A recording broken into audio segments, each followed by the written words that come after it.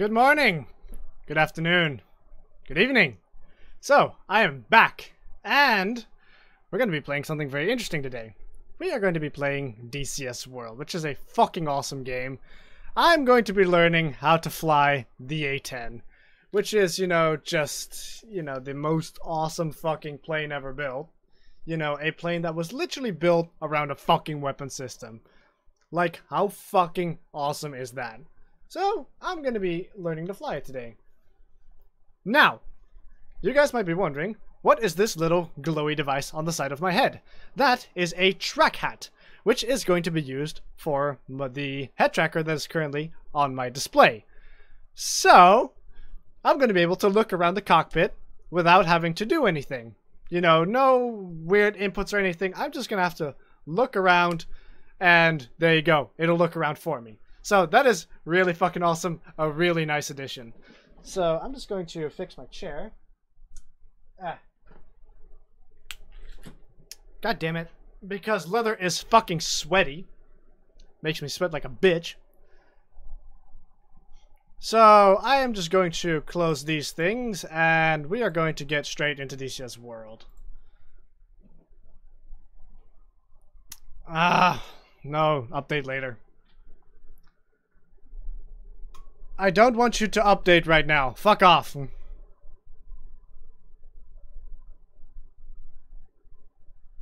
don't worry, you guys will see my HOTAS in a second. If it could just, pick up on the game, that would be nice. There it is. So we are in DCS World. So here's my little hand cam, which is actually going to have to be raised a little bit.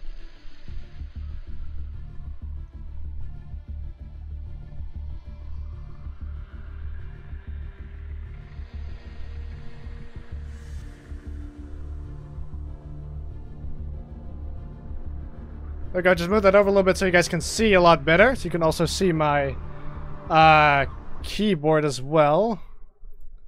Just gonna put that on the stream chat. So we're gonna do the training missions for the A-10. Okay, training. Instructions to the A-10C. We got the fundamental and the startup. So let's start with this first. I'm not sure if that'll be useful, but we'll see. Who knows?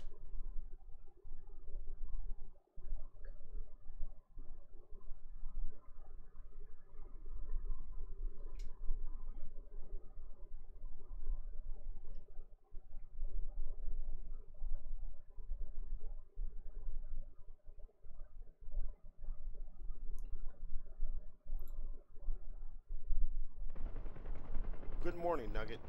Welcome to the A-10C conversion training course. Over the next few days, we'll teach you to fly and fight in the latest incarnation of the toughest, meanest, and ugliest jet in the Air Force inventory, the A-10C Thunderbolt II, better known as or simply the Hog. In this brief introduction, we'll overview the A-10 and take a quick glance inside the cockpit.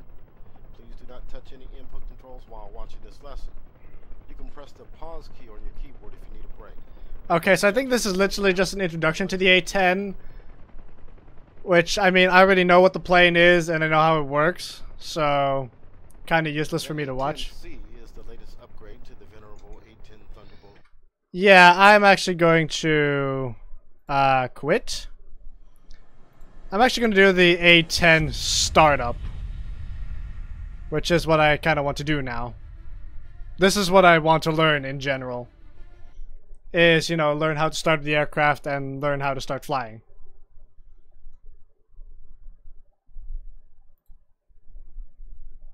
Good morning. In this mission, we will practice the startup procedure for the A-10C.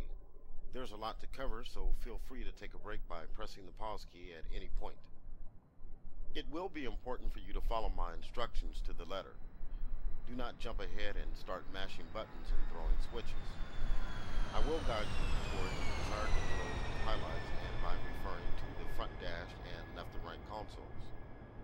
You You can pan around the cockpit using your view control commands to locate the switches. If you find it hard to hear my instructions over the background noise, exit the mission and turn down the world and in-cockpit sound sliders to about 50% in the options menu.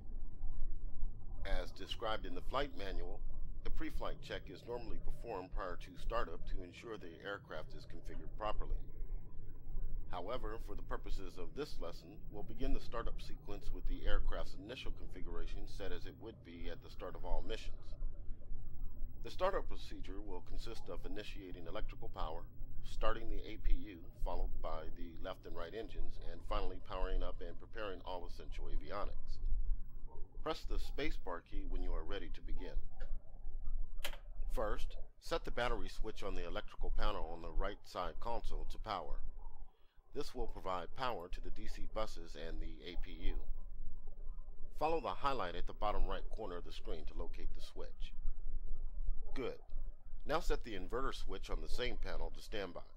Actually, I should briefly adjust something. There is a zoom for... there's a zoom, which I kind of want to bind to something.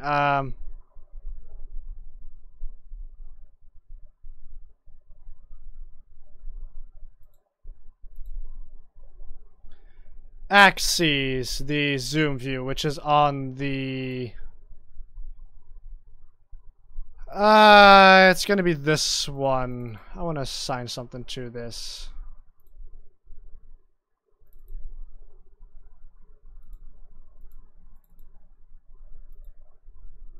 Can I really not?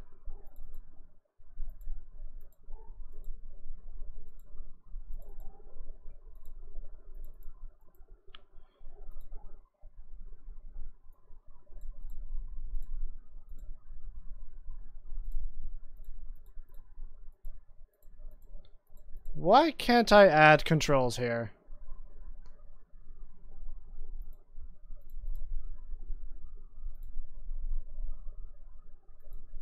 Ah, there we go.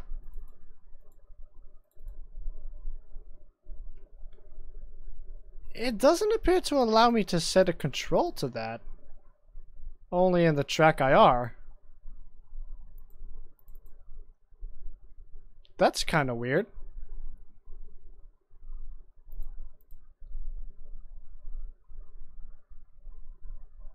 That's kind of weird. Or maybe the camera zoom view? No, it just does not. It just doesn't allow me to set it. That's quite interesting. So I cannot use this thing as a zoom button. That's quite funky.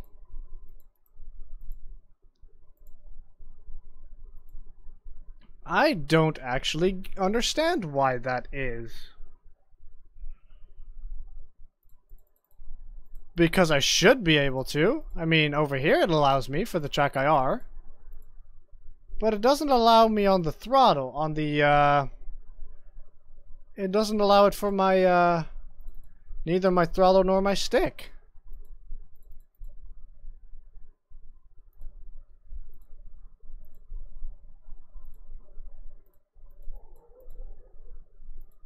I actually cannot select that.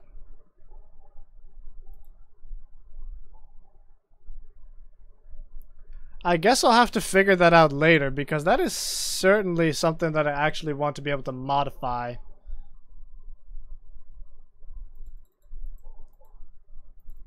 But I guess not today. This will allow AC power to be supplied to numerous aircraft instruments. It will also provide power to the engine igniters. Definitely going to want to have that. Power now running, we can take a moment to test the caution and warning systems to make sure that we will receive warnings in case something goes wrong during startup. To do this, press and hold the lamp test button on the auxiliary lighting panel on the left console. Take a look around the cockpit while you hold down the button to make sure this is annoying. The caution lights are functional and you can hear an audible warning tone. Yes, there's a lot of alarms going on if I do that. Everything looks good. Now let's test the fuel indicator to make sure it's functional and accurate. The fuel indicator is located on the right side of the front dash. When tested, the two needles should point to 3,000 pounds, and the digital totalizer readout should be around 6,000 pounds. On the oxygen regulator panel, set the supply switch to on, and check for oxygen flow to be indicated in the flow window. And it is indeed flowing. Press the Oxy-In Test Oxygen Indicator Test button to test the oxygen remaining indicator. Watch the Oxy-Low caution light on the caution lights panel to turn on when the indication falls below 0.5 liters. We also need to power the radios to communicate with ATC and mission assets. Set the VHF AM frequency mode dial to TR, transceiver. Now repeat the process for the VHF FM radio. Set the UHF radio function dial to main to power the UHF radio. Okay, that's on, I think. We are now ready to begin the engine start sequence, but let's first close the canopy to minimize the noise. Yeah, that might be clever. And hold the canopy control switch to lower the canopy, or press left control plus C on the keyboard.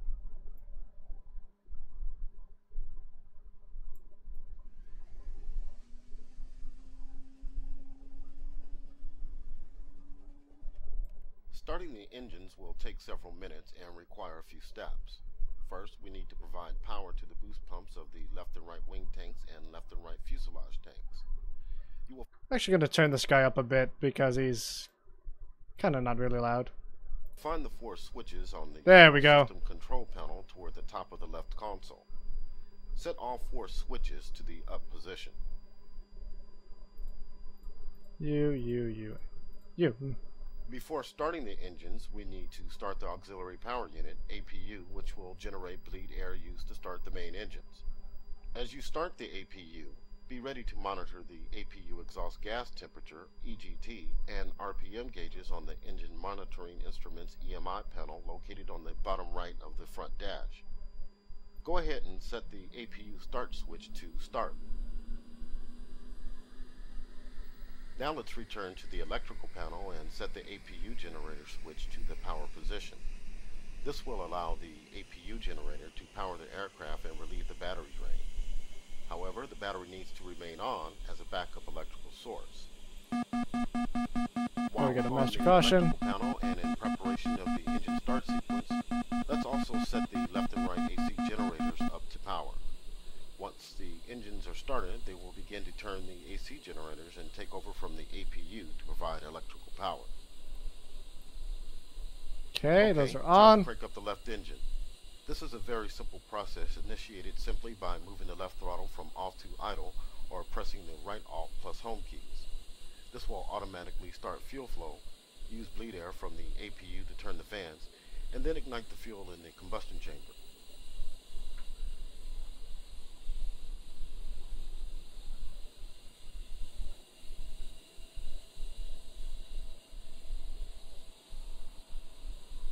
You can hear one of them spooling up.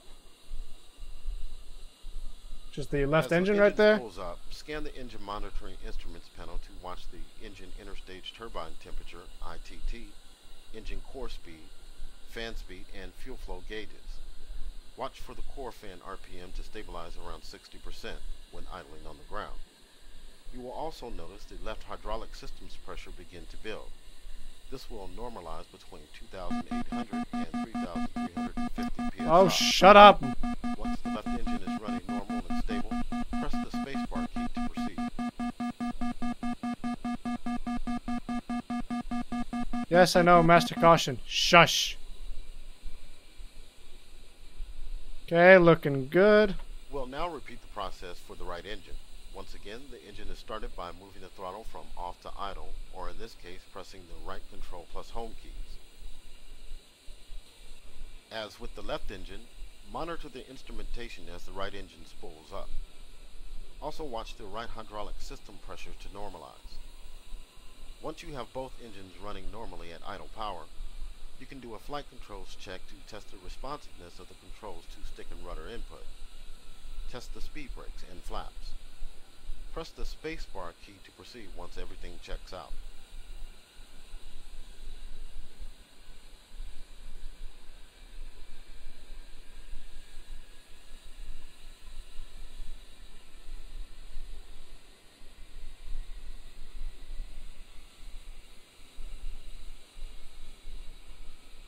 So these speed brakes.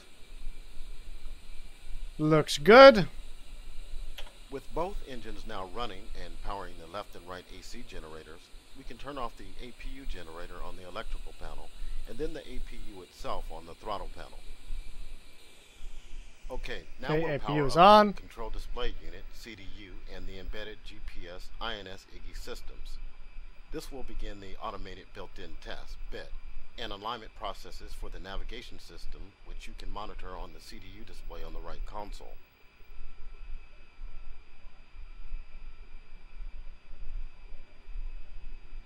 Uncage the standby attitude indicator, SAI, on the front dash. To do this, turn the SAI cage knob to the left by rolling your mouse wheel down over the knob. Once uncaged, roll the wheel back to set the SAI aircraft indicator level on the horizon. Turn on the multifunction color displays, MFCDs, by left-clicking twice on the power switch for each display. Why the fuck are we rolling? No! Stop it! We are not supposed to be rolling yet! Hello? Where's the speed brake? I completely forget what the speed brakes are. Shit! Why are we rolling?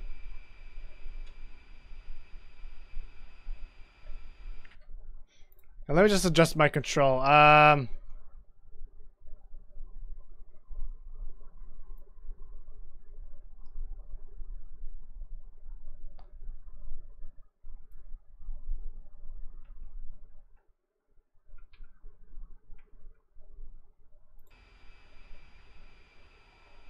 Just needed to be reminded of the wheel brake, which is W. Not sure why it suddenly started rolling. Okay, 1, 2, 1, 2. While we are waiting for the CDU bit and IGI alignment to complete, we can continue the startup sequence. Turn on the Central Interface Control Unit, CICU, on the Armament HUD Control Panel, AHCP, on the front dash. This will provide essential user interface controls to numerous aircraft systems, including the left and right multifunction color displays, MFCDs. The MFCDs are now on. In a few moments, they will display the Data Transfer System, DTS page, which we will use to upload navigation and weapon configuration data saved on the data cartridge from the mission planner. Now, set the Integrated Flight and Fire Control Computer, IFFCC, switch to the test position by left-clicking once. The IFFCC provides weapon release calculations, attitude control, and HUD indication. In test mode, the system will run a series of automated bits, which you can monitor on the HUD. Press the ENT Enter button on the upfront controller, UFC, to initiate the IFFCC bit. This will take approximately 1 minute. Yeah, this takes a while. Waiting for the IFFCC to undergo the bit and the IGI system to finish aligning, let's set up our flight control systems. Set the left and right yaw and pitch SAS channels on the SAS panel on the left console to on. Now I'm going to press have to the really trim practice button this. to set the flight controls for takeoff trim.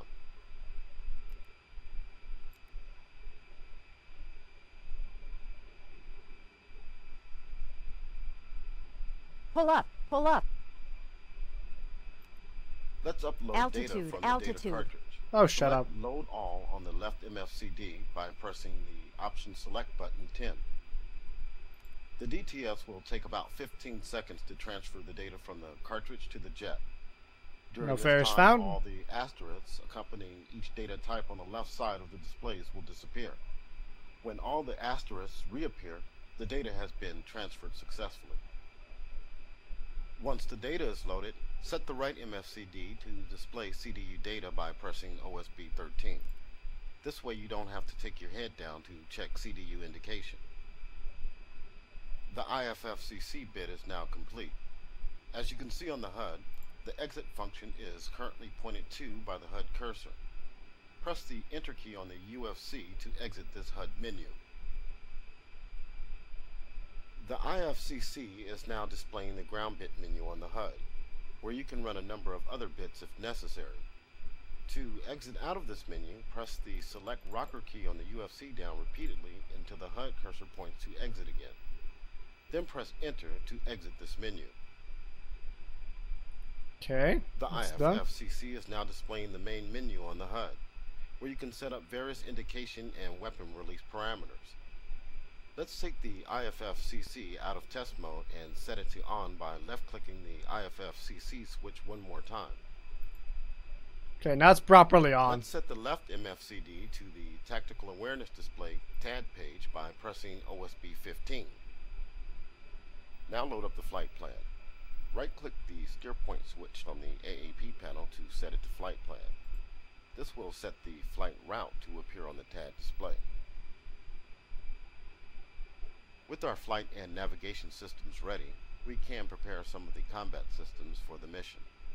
Set the countermeasure signal processor mode switch on the CMSP panel to standby. For a combat sortie, you may want to review or create some countermeasures programs, but that is for another lesson. Now set the 4 system select switches to on, middle position. Next, set the Joint Tactical Radio System JTRS switch on the AHCP to on. This will provide power to the Situational Awareness Data Link saddle. With the IGI aligned, let's select CDU nav mode by pressing OSB 9 on the right MFCD. Select the EGI as the primary navigation system on the Navigation Mode Select panel.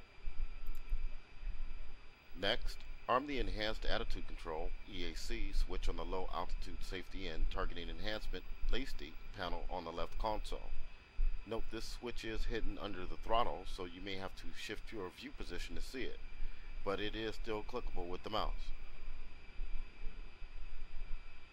Turn on the radar altimeter.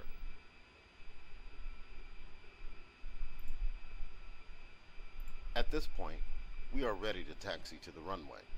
Set the anti-skid switch to on. Okay, no skidding.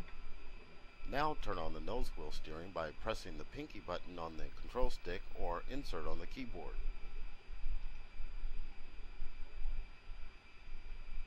That is... Click on the yellow handle to arm the ejection seat. This is very important. Taxiing out to the runway requires tower permission, so we will end our startup lesson here. Tomorrow you're going up. See you then. Okay, so we're actually going to start learning how to fly then. Also, I'm just going to see if I can set something to the zoom, because I would really like to be able to zoom in and out with something other than buttons.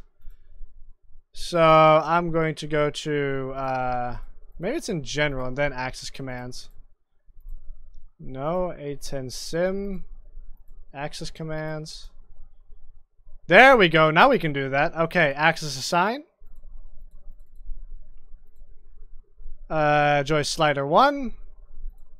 Okay, then axis tune. That is a linear curve, so say okay on that. Now we can actually change our zoom level by just pulling the little thing on the... Okay, so now we can do that actually. Okay, so we're going to quit. And we're going to actually learn how to take off now. Now, I've already done this before, which is fun. But, you know, no harm in trying it again.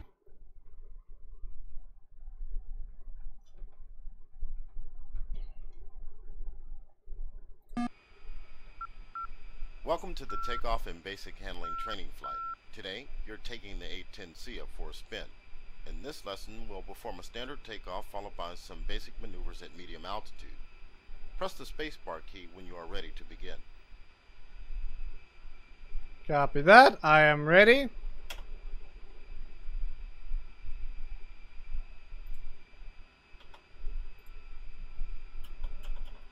I'm ready. Things will happen rather quickly once you begin to roll, so let's review the takeoff sequence. After a final check of the instruments, you'll begin to roll at max engine power. Your main focus will be on using nose wheel steering to maintain the aircraft on runway center during the roll. Once the rudders become effective above 50 knots, you will disengage nose wheel steering. At 120 knots, begin to raise the nose by gently pulling back on the stick and setting a pitch angle of 10 degrees on the ADI. This will be a safety critical element of takeoff. Pulling up too fast can lead to striking the aircraft's tail on the runway or lifting off with too much angle of attack, leading to a stall and possible crash. Once the aircraft is safely airborne and climbing, raise the landing gear and flaps. Accelerate to 180 knots and maintain the speed in the climb to altitude. Okay, so that's what we're doing basically. Prior to starting the takeoff roll, a number of final checks are performed to ensure the aircraft's safe operation. Ensure the anti-skid switch is set to on. If not already done, turn on pitot tube heating on the environmental control panel. Now hold down the wheel brakes by pressing and holding the W key and increase throttle to 85% core RPM. Monitor your flight and engine instruments for any abnormalities.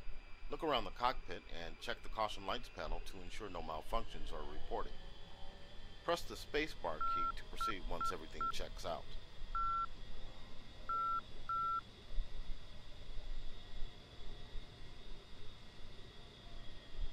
Okay, engine's at 85%. I think we're ready for takeoff, boys. We're gonna take her up in the air. You are now ready for takeoff. Take a note of your current heading as you will maintain this after takeoff. To begin the roll, release the wheel brakes and advance the throttles to max. Releasing wheel brakes, throttle to max. Use careful nose wheel steering commands to keep the aircraft running straight down the center of the runway. Press the Hold Task pinky button or insert to disable nose wheel steering. Nose wheel steering off. Gently pull back on the stick to raise the nose to 10 degrees pitch on the ADI and hold it. Pulling back. Maintain 10 degrees of pitch. Raise the landing gear by pressing G and the flaps by pressing left shift plus F. The landing gear Nose up. sound while the landing gear Or is in gear up. transition. Adjust your pitch angle to maintain 180 knots indicated airspeed in the climb, and check the vertical velocity indicator to monitor your rate of climb. Your desired rate of climb will depend on a number of factors, including the aircraft weight, range, and altitude of the steer point.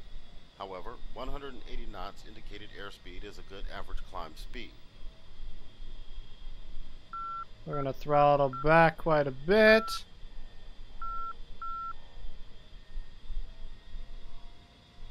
Maintain a heading of 300 degrees and 180 knots.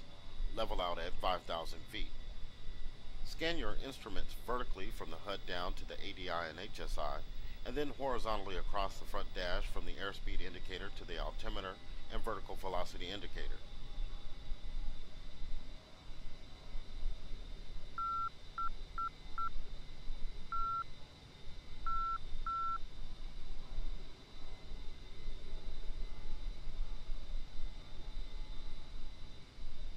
We're up in the air, boys.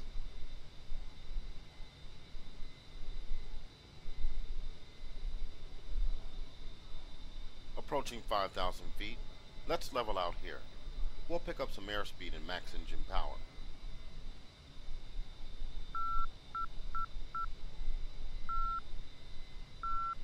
Leveling out.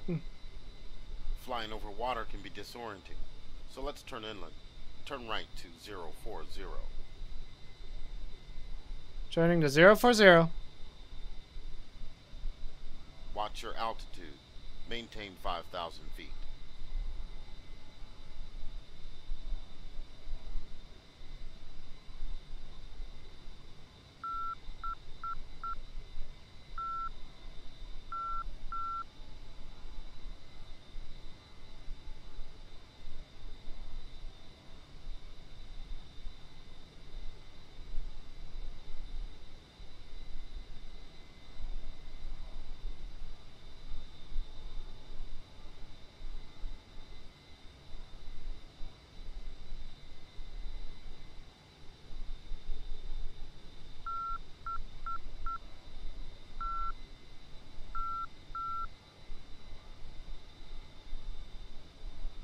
This is awesome, by the way. Really awesome.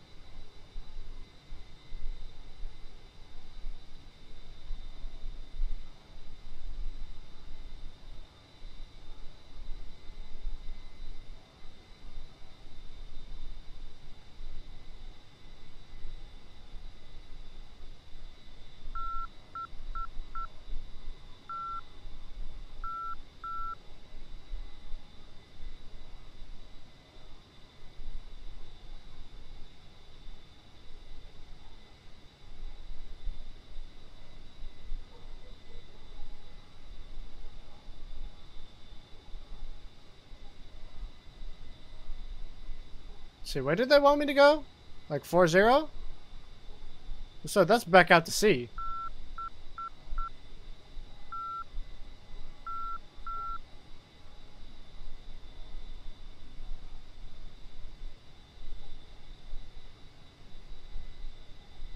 I do believe I'm going the wrong way.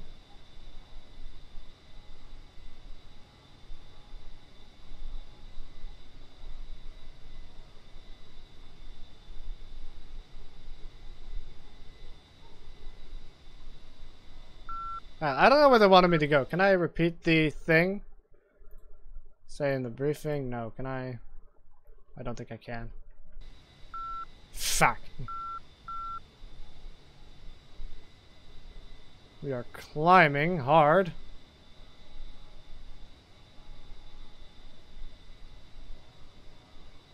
Still need to modify like the curves a little bit. It's not yet set up properly.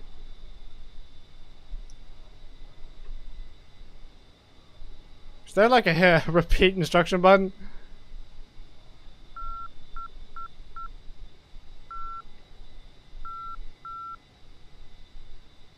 Because there is something pointing out there though. I think I see it on the nav. Hang on.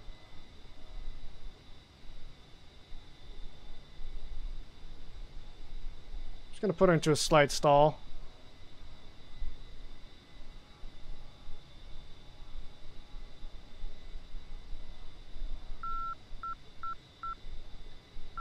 Gonna descend to about 5,000.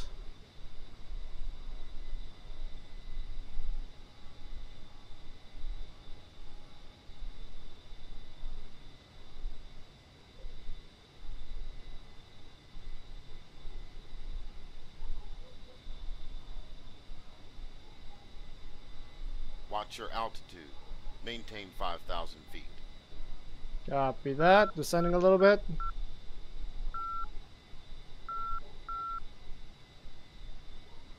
Let's talk a bit about airspeed.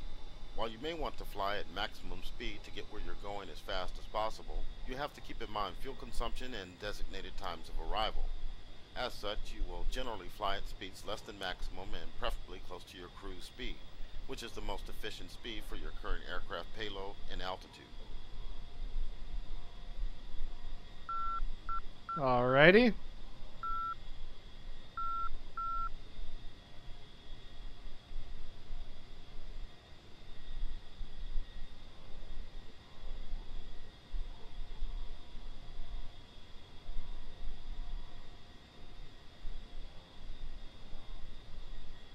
We are keeping her steady, boys.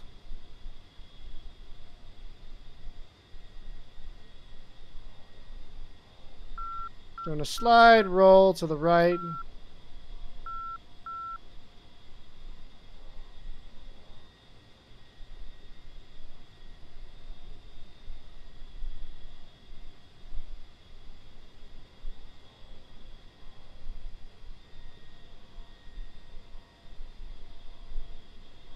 Let's try to decelerate.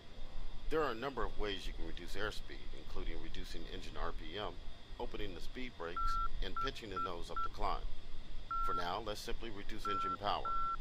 Pull the throttles back and watch the airspeed indications on the HUD and front dash begin to decrease.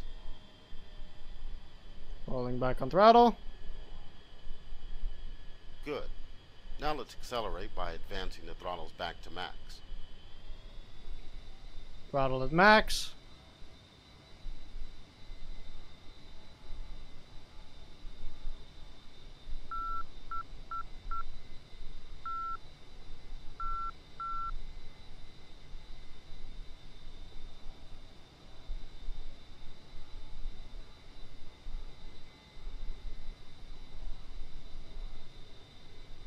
Now let's perform a climb. Take the nose up to 20 degrees of pitch by referencing the ADI on the front dash. Climb to 12,000 feet.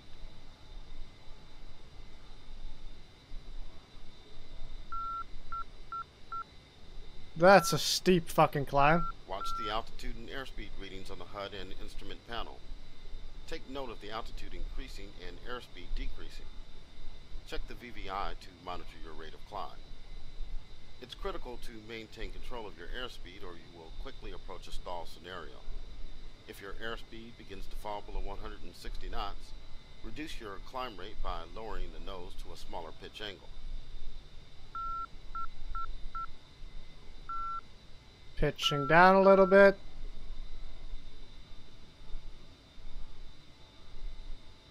The A-10 does not have a very high thrust-to-weight ratio, so it cannot zoom climb like fighter jets. No, it cannot. With the Hog lacks in engine power, it makes up for in engine durability and endurance. Yes, that it does. It really does.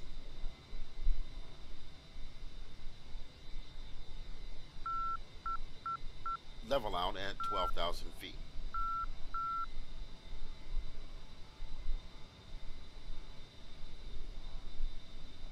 And leveling out.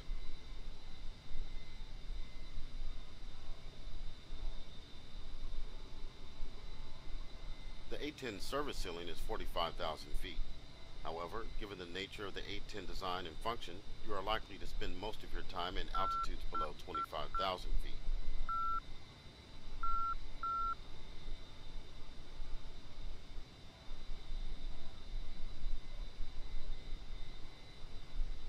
The next maneuver will be a dive. Before we begin, keep in mind a couple of things. Although we are 12,000 feet above sea level, the surface of the Earth can be a lot closer, so we'll only drop about 5,000 feet and recover at 7,000. Also, our speed will increase rapidly in the dive and we need to be careful not to overspeed the aircraft. Overspeeding is highly dangerous and can lead to catastrophic structural failure. Yeah, I don't want that. Pull the throttle back and push the stick forward to make your pitch 20 degrees nose down. Watch your altitude decrease and speed increase as you dive. Recover at 7,000 feet.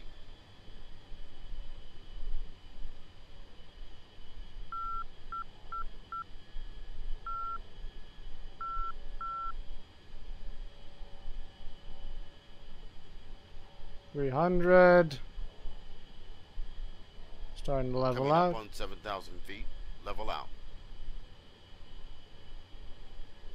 And level out.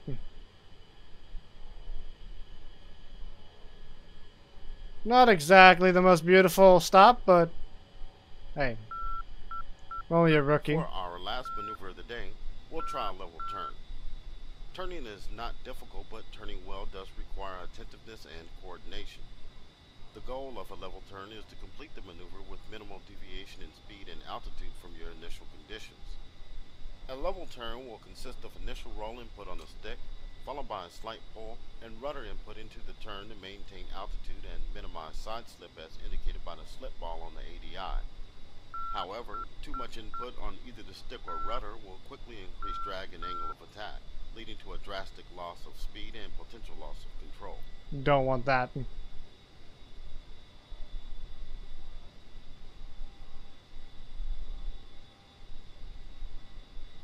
We'll perform a 360-degree left turn from a heading of 040 at 7,000 feet and 280 knots. Go ahead and set the jet to these initial conditions. Copy that.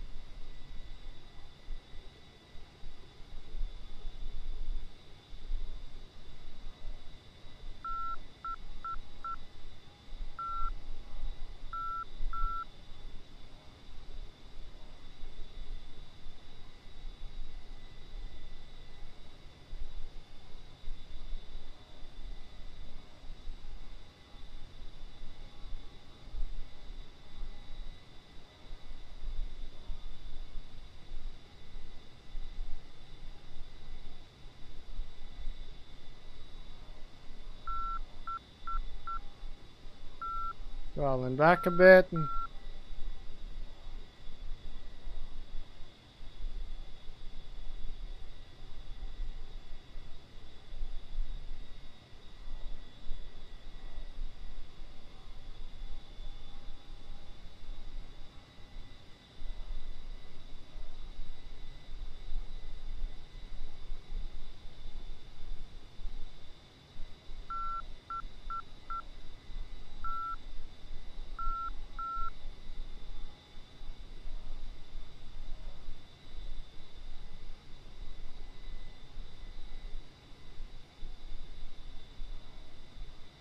Gentle left turn.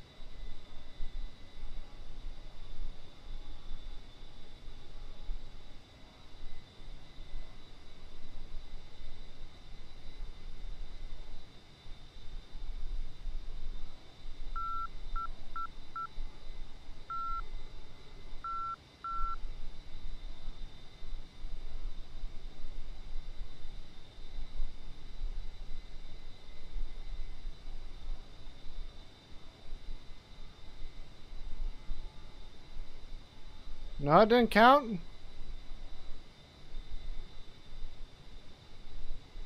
Oh, come on, bro.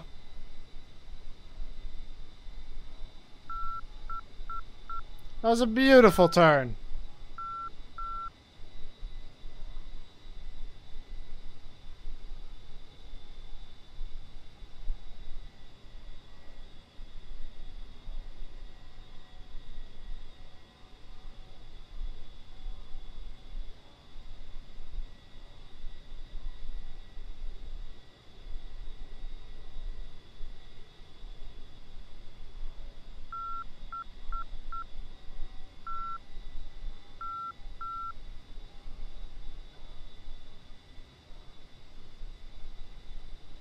I'm being a noob here, probably.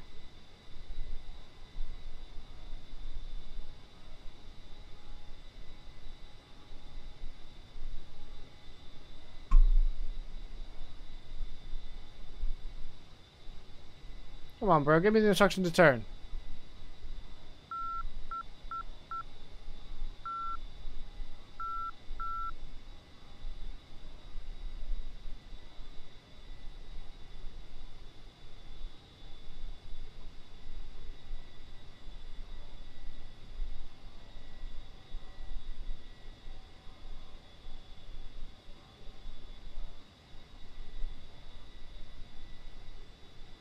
Very fine-tuned on the control.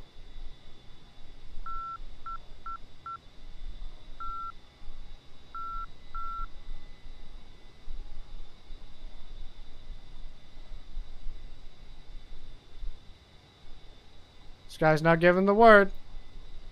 I mean, as I said, I already pretty much know how to do this, so I'm gonna do something a little bit more fun now.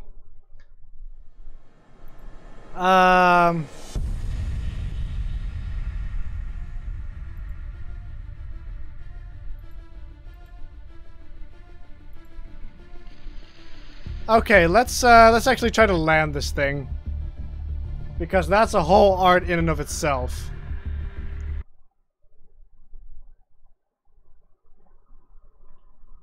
I have actually done this before, by the way.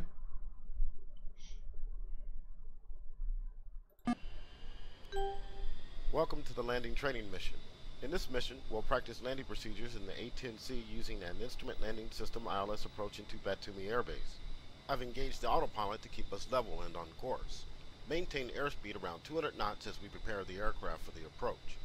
If you find it hard to hear my instructions over the background noise, exit the mission and turn down the world and in-cockpit sound sliders to about 50%.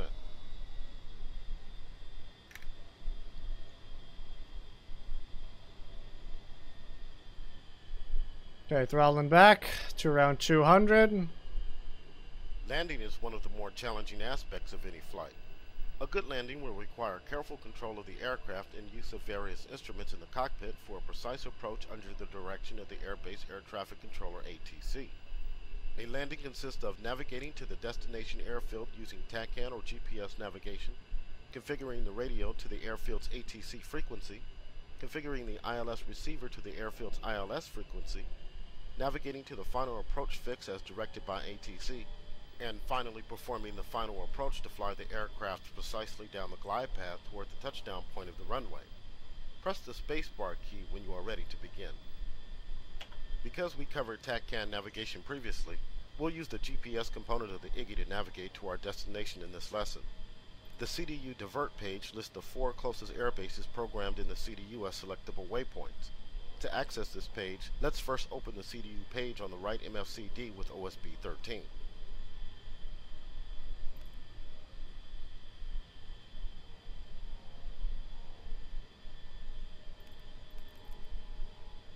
Now open the CDU nav page by pressing function followed by the 2 nav key on the UFC.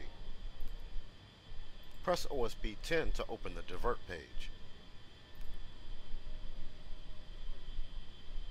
The divert page displays the closest 4 airbases with their corresponding bearing, range, and time to go numbers. Press OSB 16 to make Batumi Air Base your steer point. You can now use the navigation data block in the bottom right corner of the HUD to monitor the range and TTG to home plate. As indicated on the CDU FLD info, field info page, the ATC radio frequency for Batumi is 131.000 MHz. We now need to set our VHF AM radio to this frequency.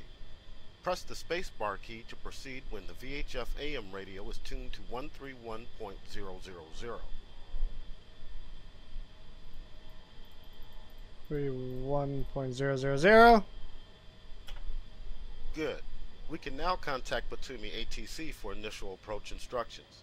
However, before we do this, let's also set up the ILS panel for the approach. ILS is a ground-based precision approach system that guides approaching aircraft to the runway using vertical glide slope and horizontal localizer radio signals. ILS beacons operate at specific frequencies that need to be tuned to by the approaching aircraft. Batumi ILS operates on 110.30 MHz. On the ILS panel, roll the mouse wheel over the left frequency wheel to first set the frequency to 110. Now roll the mouse wheel over the right frequency wheel to set the frequency decimal to 0.30. Power up the ILS receiver by right-clicking over the left frequency wheel.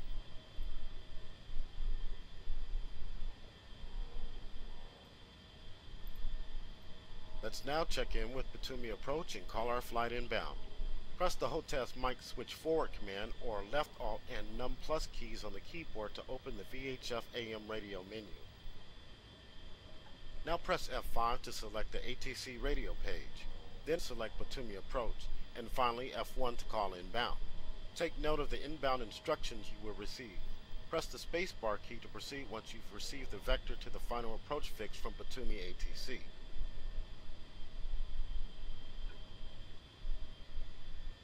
Batumi, Hog 1-1, inbound. Hog 1-1, Batumi, fly heading 233, Fort 40, QFE 29.89, runway 13, to pattern altitude.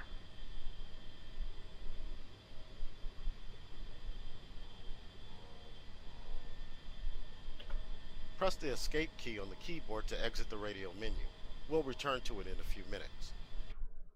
We can now navigate to the final approach fix, which will be approximately 10 nautical miles off the runway. Pattern altitudes vary depending on the airbase and local conditions, but are generally between 2,000 and 3,000 feet AGL above ground level. Whenever you're ready, press the spacebar key and I will disengage the autopilot so you can make the turn to the heading provided by ATC. Autopilot is off. You have control. Turn to the heading provided by ATC. Maintain altitude. I didn't actually know which heading they told me. That kind of sucks. So I'm already fucking this up, really.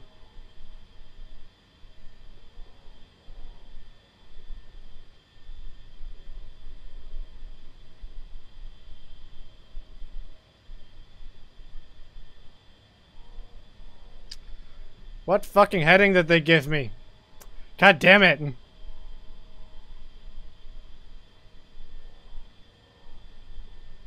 I don't remember what heading they gave me. Fuck.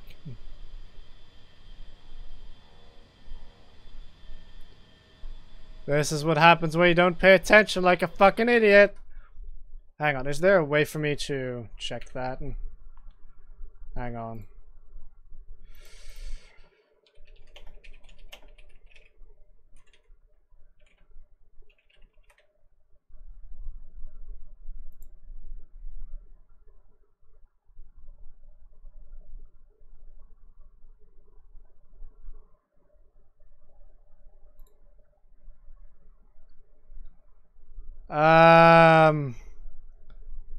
No, I don't think I can.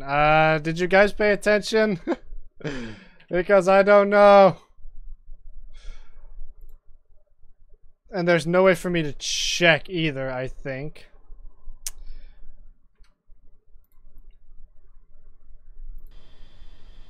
Oh fuck. Just controls. Is there like...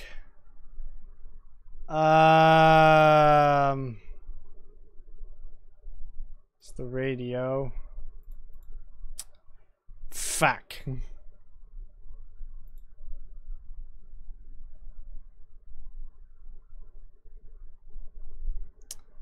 No, there doesn't appear to be. Fuck. Well, let's just try and hope for the fucking best, shall we? We also need to set the HSI course to the runway heading of 130 degrees in order to get correct CDI indication for final approach. 223. To do this, roll the mouse wheel over the HSI course set knob to set the HSI course needle to 130. Alternatively, you can press and hold the left mouse button while dragging the mouse left or right to turn the knob. Watch the HSI bearing window for the exact bearing.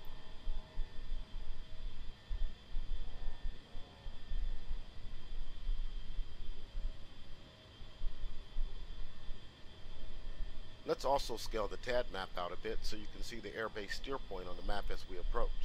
Make the TAD soy by pressing OSB 15 on the left MFCD.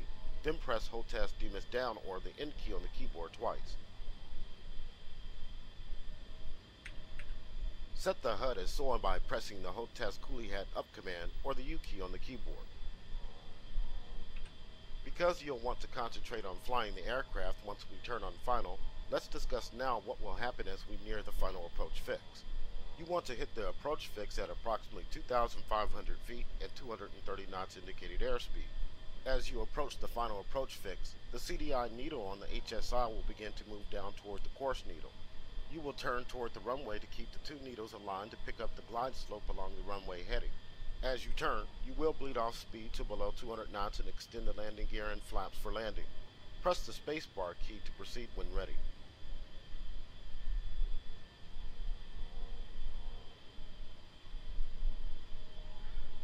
I guess Once so. the ILS signal is picked up by the ILS receiver, the glide slope deviation indicator will appear on the ADI.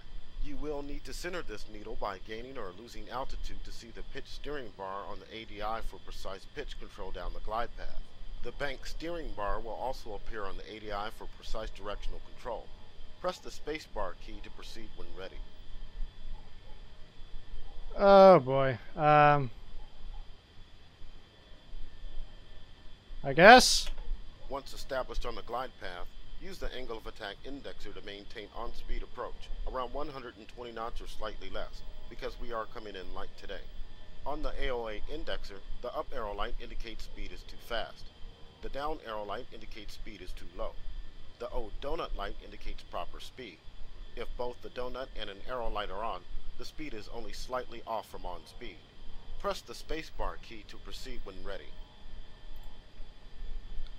Copy that. In addition to ILS, Batumi Air Base is equipped with a Precision Approach Path Indicator PAPI light system. PAPI is designed to assist the pilot in maintaining the glide slope during final approach. It consists of 4 lights lined up horizontally near the runway threshold. The lights indicate either red or white. Your goal is to see 2 red and 2 white lights going from Hey left Sarah, to what's up, right. girl? More red means you are below glide slope. More white means you are above glide slope. Press the spacebar key to proceed when ready.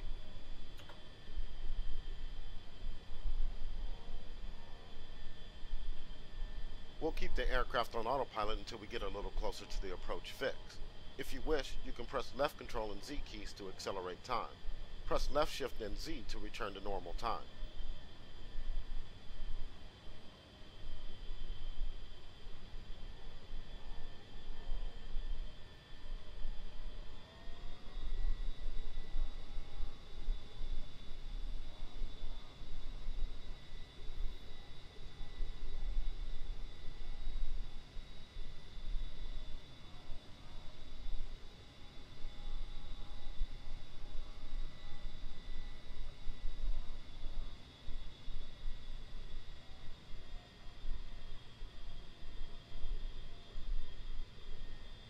What's up with me? Well, learning how to fly a plane, which is pretty cool.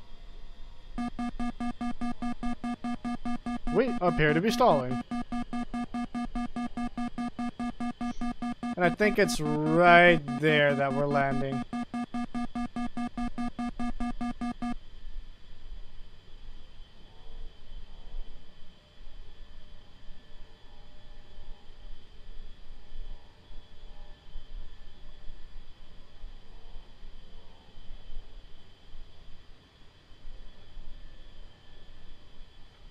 So that is going to be where we're landing. That's the airport.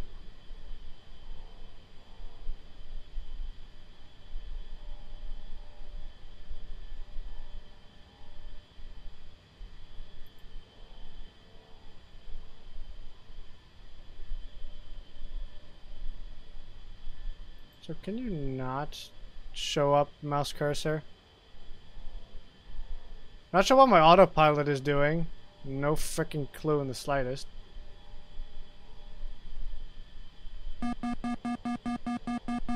And we are stalling. Again.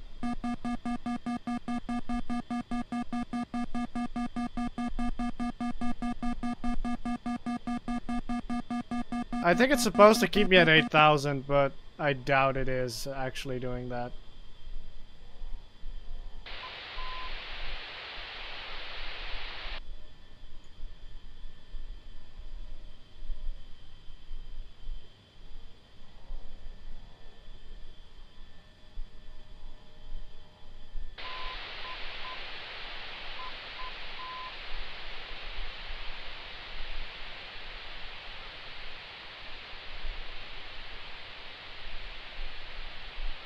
As you can see, that's the airport on our thing We are now there. approaching the final approach fix.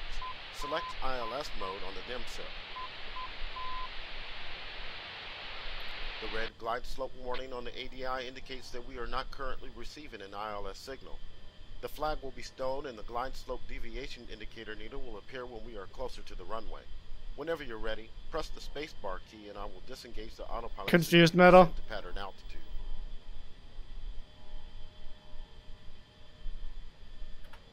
Autopilot is off.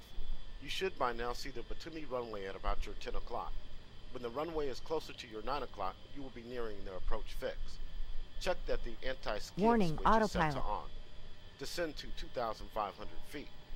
Maintain between 230 and 250 knots.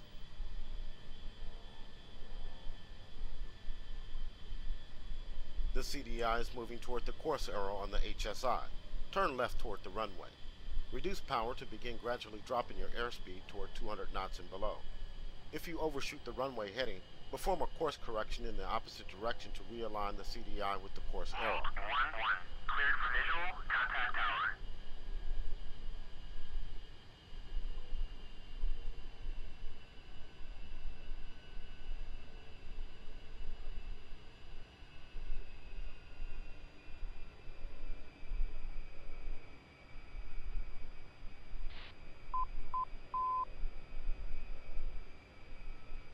The glide slope deviation indicator indicates that you are above the glide path. Lower your altitude to center the needle.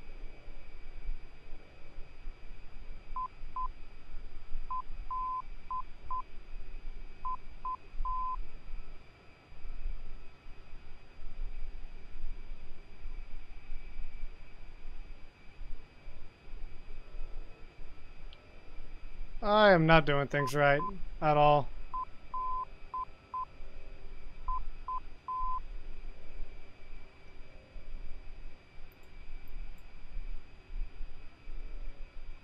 Nope, we're overshooting. Shit.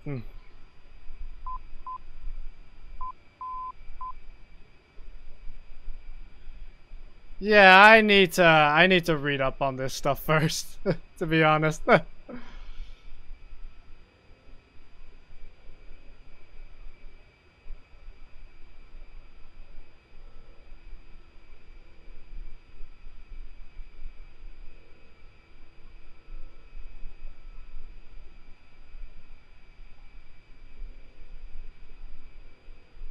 You know what? I'll put this thing down myself. Fuck it. I know how to do this shit.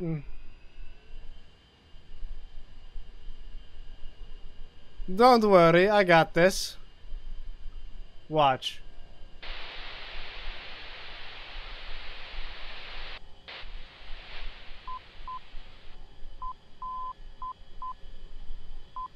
I can do this shit all on my own. Fuck you guys.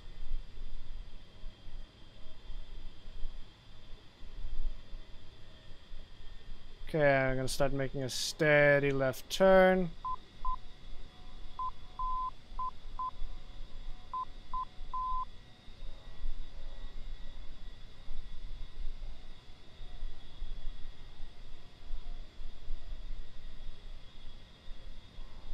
Not a very steady pull.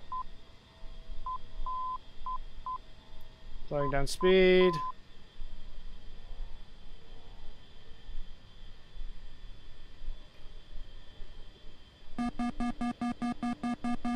Blowing gear.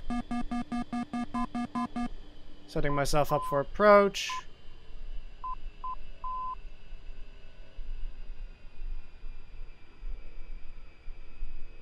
Altitude, altitude. Shut up.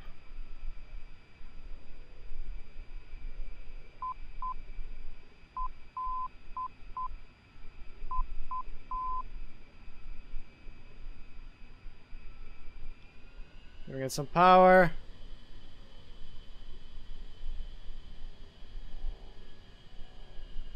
Throttling back.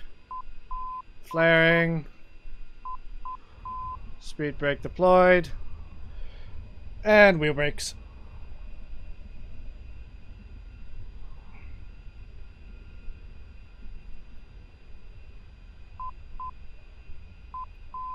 Seamus looks too slow, not too low. Don't worry, I got this.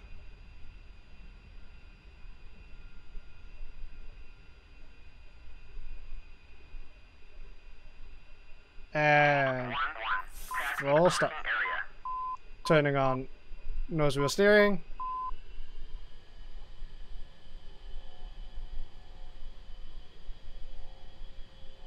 See, I got this shit. Don't you guys worry.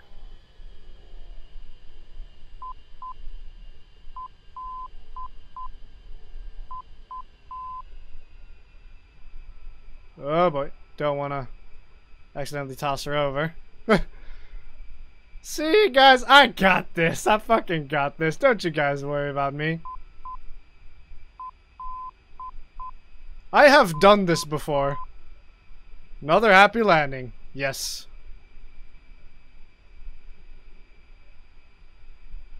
I don't even know where that is, to be honest. I did not do this according to how I should have. But hey, do I ever?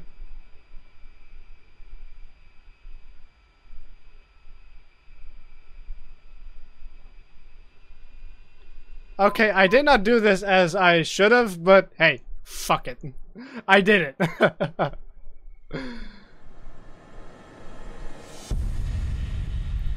Okay, we're gonna do the GAU-8.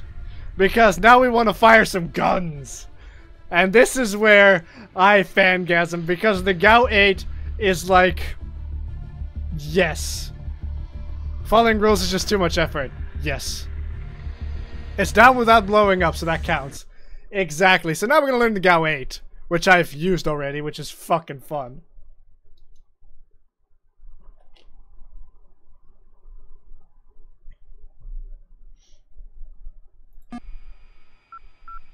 Welcome to the training flight on the employment of unguided rockets and the GAL-8A gun against stationary and mobile ground targets. In this lesson, we'll review the HUD indications for gun and rocket employment, and then you'll have some range time to try a few strafing runs. Sweet. Before taking off, let's configure some settings for the sortie. First, set the IFC to test mode by right-clicking once so we can set up some gun options.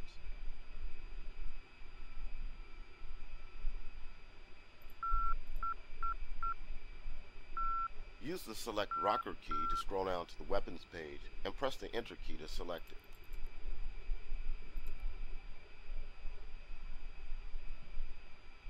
Now press the enter key once again to enter the 30mm page. Sweet. Press the data rocker key to set the ammo type to combat mix, because we are carrying live ammo today.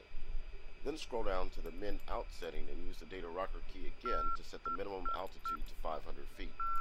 When finished, scroll down to Store and press Enter to exit this menu. Exit the previous menu using the exit line.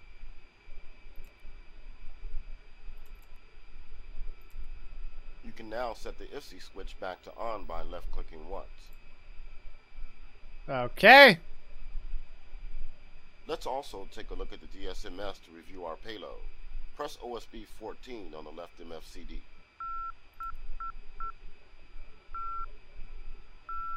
We are carrying a total of 4 LAU-68 rocket pods. These are loaded on stations 2 and 3 and 9 and 10. Let's adjust some release parameters. Press OSB 1 to enter the profile main page. Press OSB 19 to select the profile, and then press OSB 3 to enter the profile control page. Press the OSB 6 rotary to set the release type to ripple pairs. Set the ripple quantity to 3 by using the 3 key on the UFC, followed by the ripple quantity rotary on OSB 8. Press OSB 3 to save the profile changes.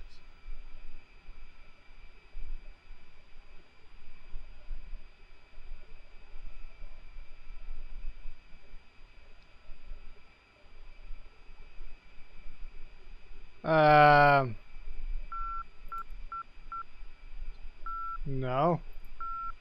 Oh, fuck, I just turned it off. No!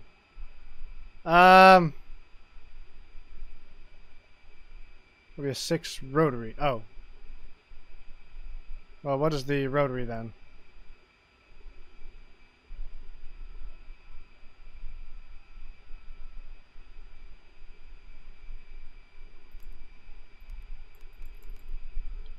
Negatory.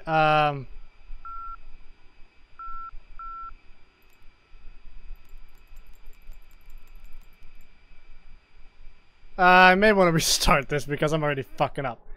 God damn it! Not a very clever guy. I am shit at following instructions. Fucking idiot.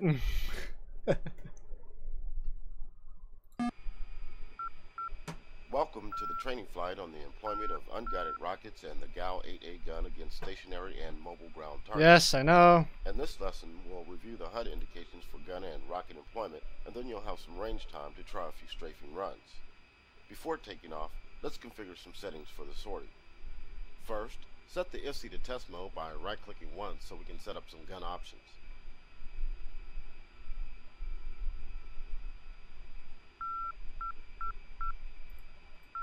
Use the select rocker key to scroll down to the weapons page and press the enter key to select it.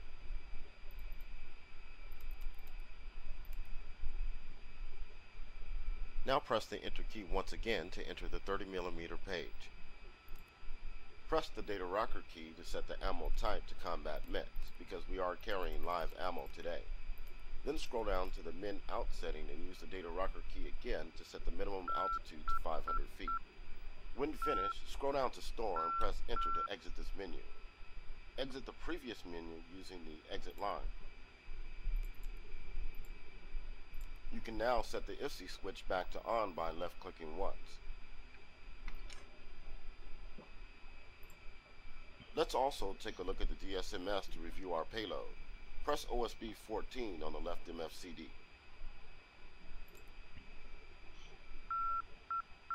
We are carrying a total of 4 LAU-68 rocket pods.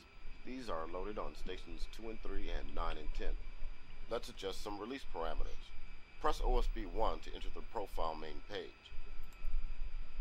Press OSB 19 to select the profile, and then press OSB 3 to enter the profile control page. Press the OSB 6 rotary to set the release type to ripple pairs. Set the ripple quantity to 3 by using the 3 key on the UFC, followed by the ripple quantity rotary on OSB 8. Press OSB 3 to save the profile changes.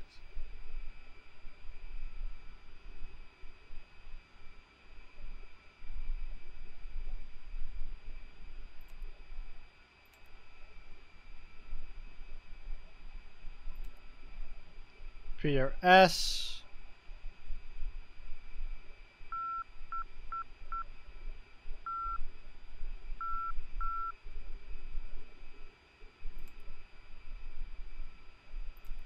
Quantity. Let's now bring up the TAD page for takeoff.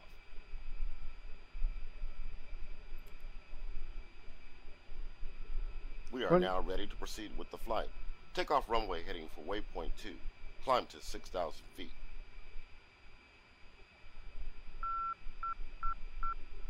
When does the stream start? This mind-dullingly boring.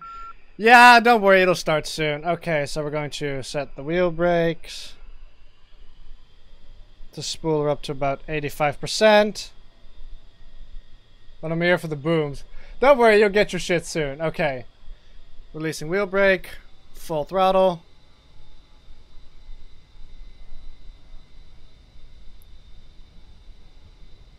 I'm at around 90. Nose wheel steering off. Accelerating to 140. Throttling back, pulling back on stick. Wheels off. Gear up.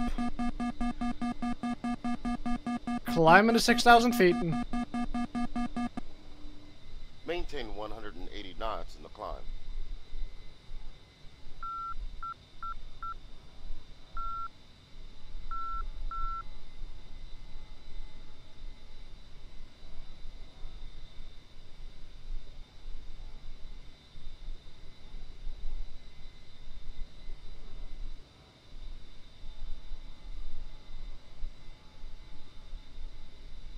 Let's set the master arm and gun pack switches on the AHCP to arm. Be ready for a slight stick forward input from the flight control system as precision attitude control is engaged.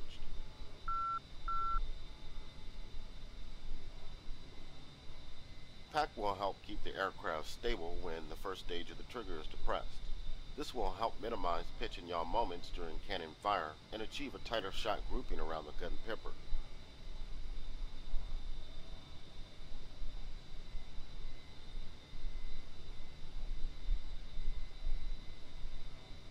Level off at 6,000 feet and maintain max engine power for waypoint 2.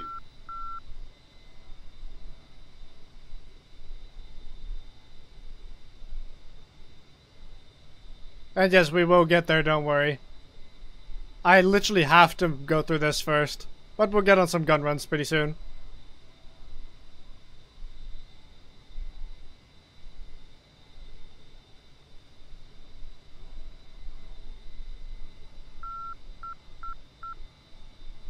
Go to 6,000, leveling off. Autopilot is on. Let's review the HUD indication relevant to gun employment. If not currently set, make sure the HUD is in guns mode by pressing the HOTAS master mode button or M key on the keyboard.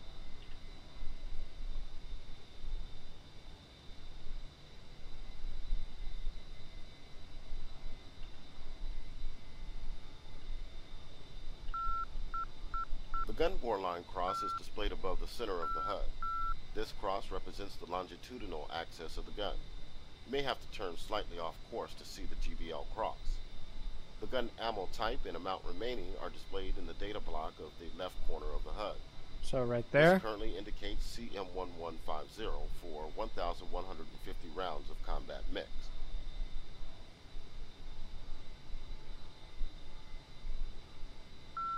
The A-10C features 4 air-to-ground gun sight reticle options. The default and most informative reticle is the CCIP gun reticle, currently displayed on the HUD. Press the numpad asterisk key to zoom in on the HUD for a closer view of the gun sight.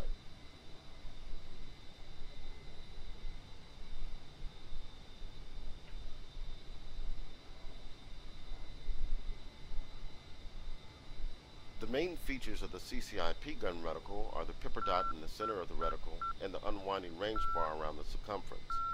The 4 hash marks at the 12, 3, 6, and 9 o'clock positions reference the slant range to the target in thousands of feet. When in Yo, range, Stefano, the what's up, range dude? bar unwinds counterclockwise. For example, if the range bar is at the bottom of the reticle, the slant range in feet is 6,000. The CCIP gun reticle also features a numerical indication of the slant range to target in nautical miles below the reticle. Finally, 2 moving target index marks inside the reticle indicate the aiming lead required for a moving target traveling at 20 knots in a perpendicular direction to the pipper line of sight. These are currently latched to the outside limit of the reticle at 3 and 9 o'clock positions due to the high slant range. Set your steer point for waypoint 3 and let's head back inland. I'm going to disengage the autopilot so you can make the turn. Yeah, thing is, I don't know how to do that, but we'll just make the turn. Warning, autopilot. Autopilot is off. You have control. Warning, autopilot. Shut the fuck up.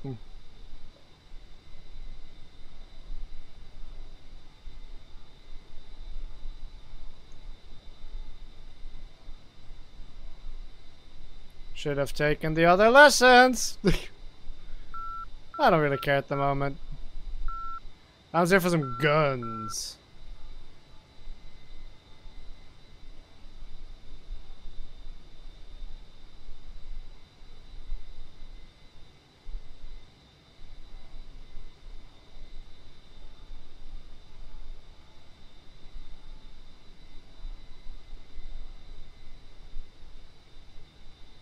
I think the waypoint is like right over there.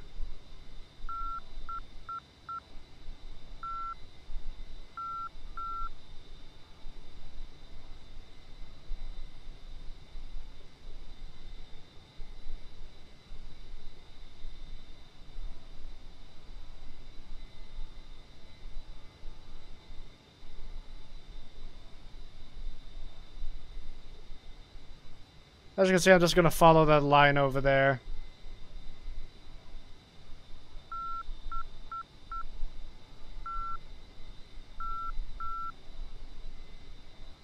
And it might not actually pick up on it if I haven't set the navigation point.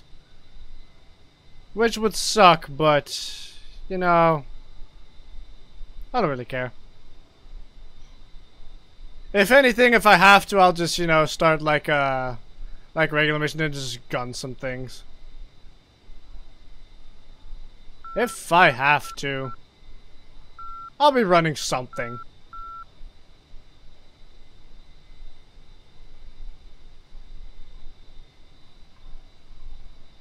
I can figure it out on my own.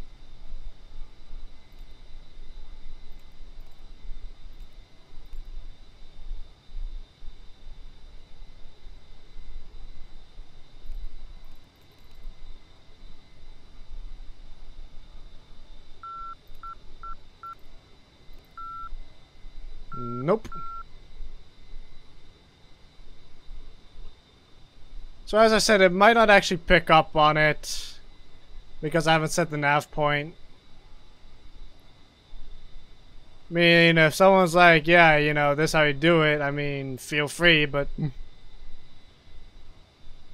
for now, it seems like we're sticking with this. Just gonna drop back to 6,000.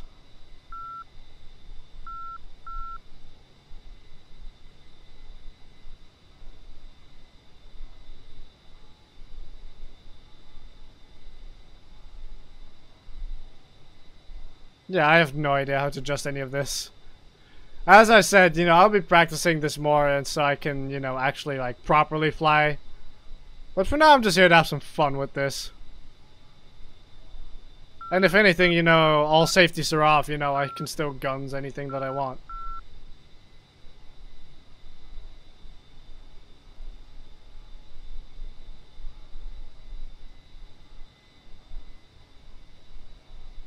Yeah, I have a feeling it ain't picking up on it. Also, I have descended way too much. As I proceed to not fucking pay attention to what I'm doing.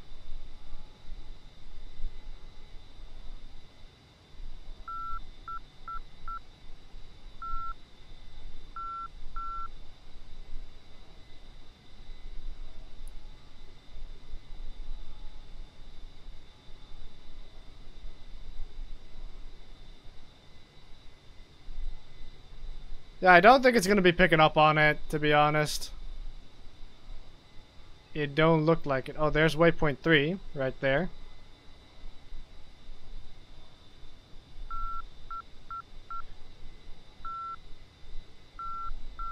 But she hasn't yet done anything.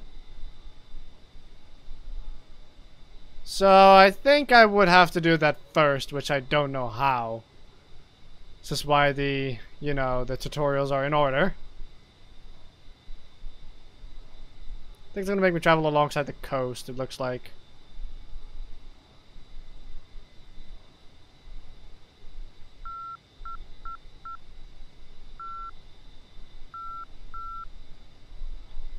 Yeah, it's not gonna continue, so we're just gonna gun something manually.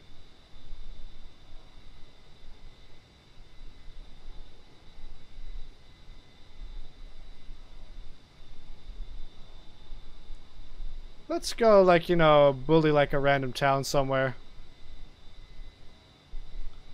Because that is fun, right? Let's have some fun with this chick. With this bish. Let's just guns like one of the buildings. Sounds like fun, right?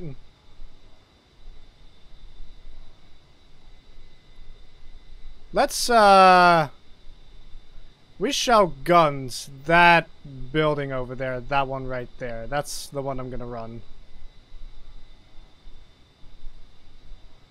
I think that's a good idea. Like a random storage area somewhere. Just fucking have an A-10 come in and just gun run your position. Gonna get closer to it and Char's gonna be like, you're not supposed to do that. I'm gonna be like, well, fuck you then.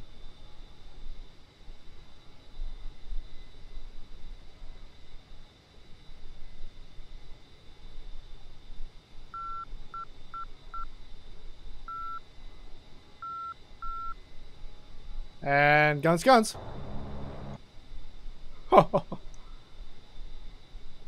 And Pull up. guns. That is cool. That is cool. I gotta say, that is really fucking awesome.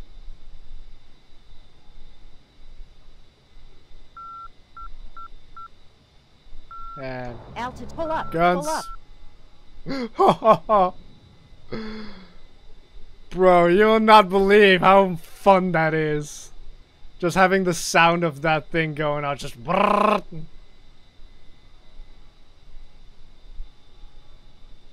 It's too bad we don't have anything proper to shoot at. But hey, you know, just shooting at an empty field is also fun, right? So, just listen to that thing, just brrrr. Oh, I am loving this. I am loving it. Those guns like the smokestack over there. I mean, they're not important, right? Guns, guns.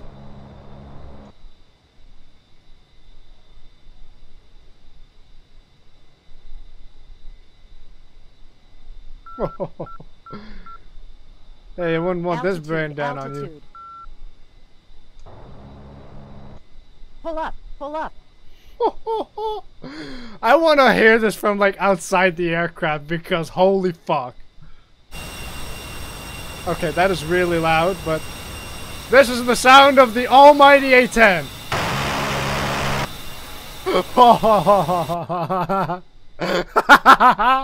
Oh my god, dude, that is amazing. That is absolutely fucking awesome. Hang on, let me just... Hang on, I can turn on the autopilot really quickly. Let me just... Even Steven her out. Let me see, where's the autopilot? I forget where the autopilot is.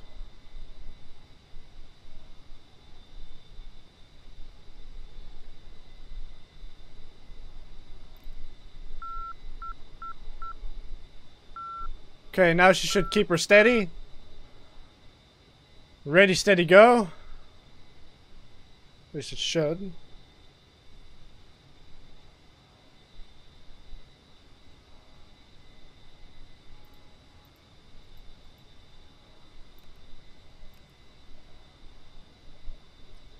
Nope, she's not keeping her steady. Okay, well, we're just gonna do this.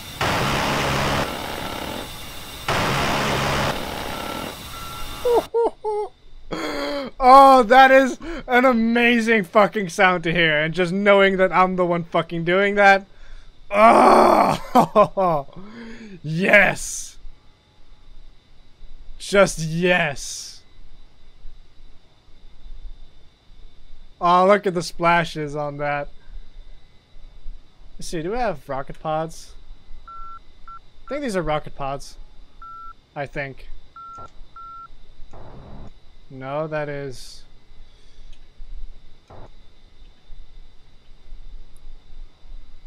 Oh yeah, I think I know what that is. And rifle. Oh, that's pack 1. Let me see. This is... Pull up, pull up. Yes, I think I actually know what the key I'm looking for is. Because this is pack. This is basically supposed to stabilize your aircraft when you do something. And I think the center button here is the weapon release button. So if I'm correct, if I do this... Pull up, pull up. Altitude, altitude. Or I think I was supposed to select them in my thingamajig. Give me just a second.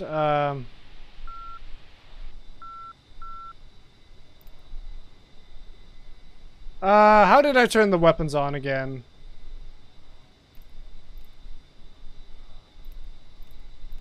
Ah, there we go. Now they're selected. Okay, so now we have the actual missiles selected for us.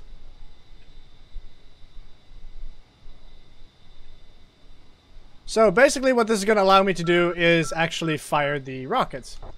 Now this is still guns. So I'm going to try... Yep, there she goes. Boom! Pull up, pull up. So that we can now do as well. We also Altitude, have altitude. the missile pods on them. Woohoo! Yes! So if there's an armored target somewhere, you just want to, you know, fuck them up, just boom, boom. Altitude, altitude. Woo! Oh, I'm loving this. I'm loving this. But the one thing I just can't get over is the fucking GAU 8 underneath of this thing just... Pull up, pull up. Brrrr.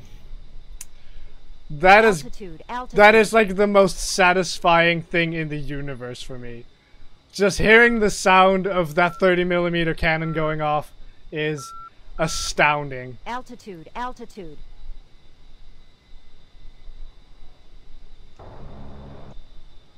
That's how I turn on pack. Oh yeah, that keeps it much more steady.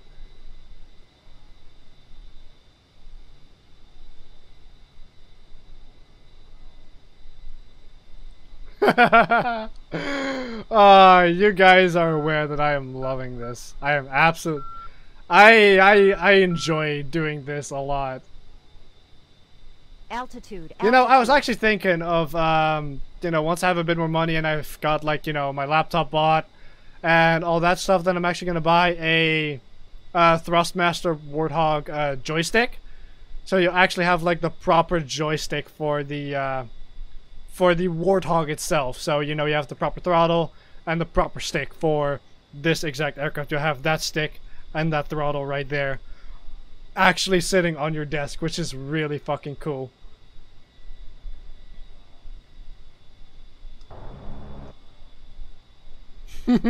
Altitude, altitude. Ah, isn't she lovely? And that is a floating tree right there. The fuck? That's not supposed to happen. Just guns like some random trees. I'm almost out of rounds, by the way. Altitude, altitude. And we are out. But yeah, this is awesome. Absolutely goddamn amazing. I am enjoying playing with this. And we are currently out of and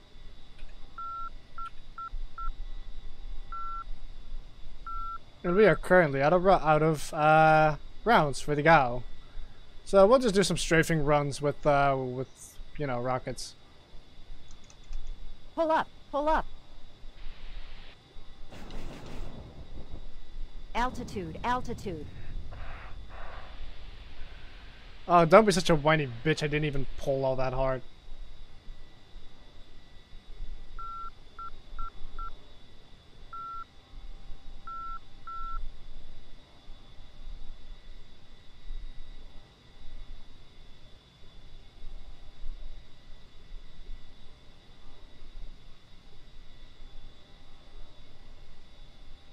This must be a terrifying sight, just watching, you know, this kind of an aircraft just coming towards, you know, your position. You know, getting ready to just, you know, strafe the shit out of you. Pull up, pull up. Altitude, altitude. Woohoo!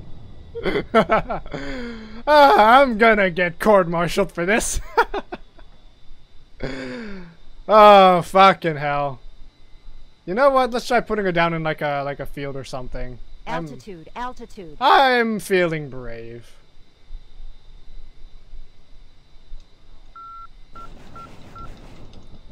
Woo! Fireworks.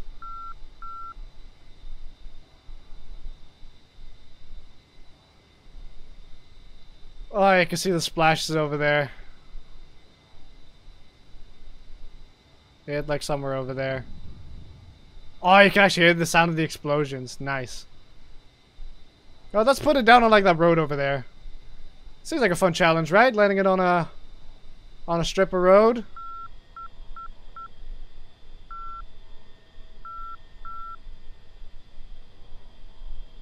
Because, you know, why the hell not?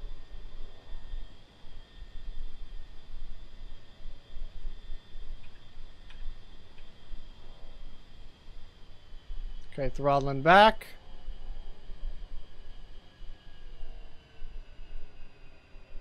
Really throttling her back. Pulling slight speed brake.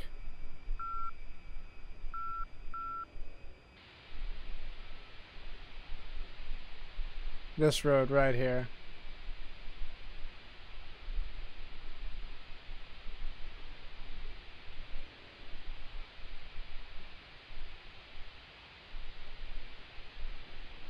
Just hope the road is long enough. It's actually going through a town, it seems, so I'm actually going to have to, you know, overshoot it slightly.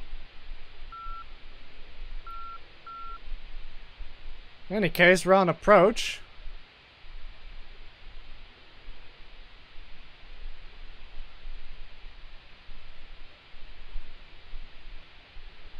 Altitude, altitude. Yes, I know, bitch. Shut up.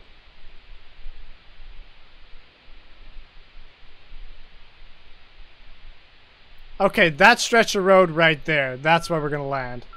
That's a beautiful straightaway right there.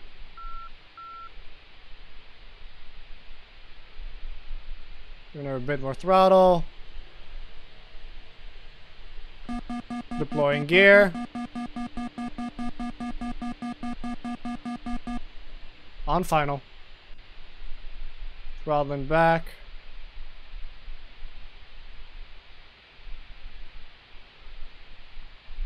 Watch the wires.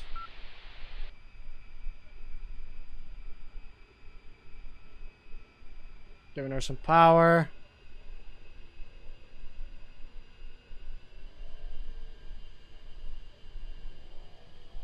Oh, power, power, power, power, power, power. Wheels on the ground, speed brakes deployed. And brake, brake, brake, brake. Nose wheel steering is on.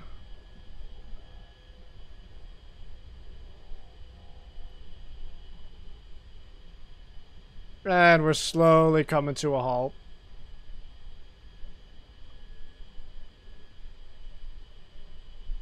And full stop. Okay, now you guys want to know a quick way to... Might be smart to throttle all the way back. Alright, you guys want to know a really quick way to disengage your engines and stop? It's very simple. You just pull these two. And your engines will disengage by themselves. And there you go! You turn off your engines! Okay, turn off the master caution. Do you know what we're gonna do now? Eject, eject, eject. See, can I do that by my seat?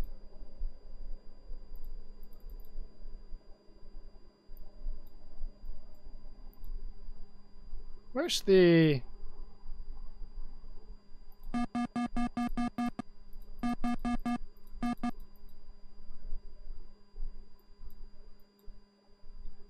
Huh. Well, then we do it the manual way. Control A 3 times. And goodbye. Whee! And chute is deployed. And we are slowly gliding down back to Earth.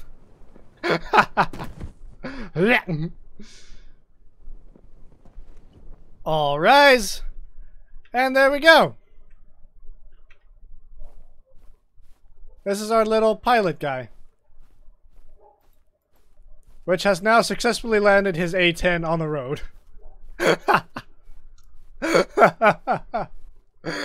Oh, it's so stupid. It's so stupid. But it works. I landed an A-10 on a country road. Fuck it. Okay, let's see if we can just do like an instant action on the A-10. Let's do this. Let's just see if there's just some things we can guns. Because I would love to do that.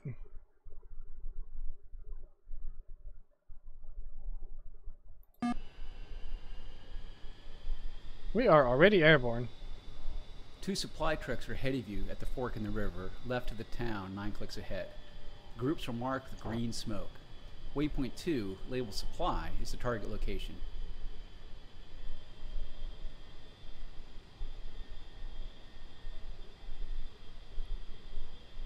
Okay, we are going to guns. Contact target 12 o'clock, point 5. Right, throttle. Contact target 12 o'clock, point 1 1. Coming in for guns. 2. Contact target 12 o'clock, point 1 1.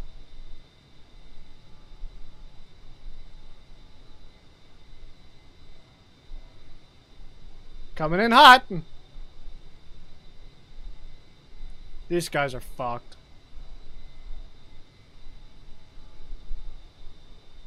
In before AAA. That would suck.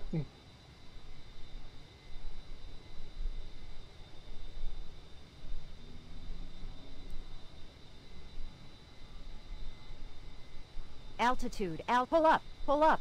And guns, guns.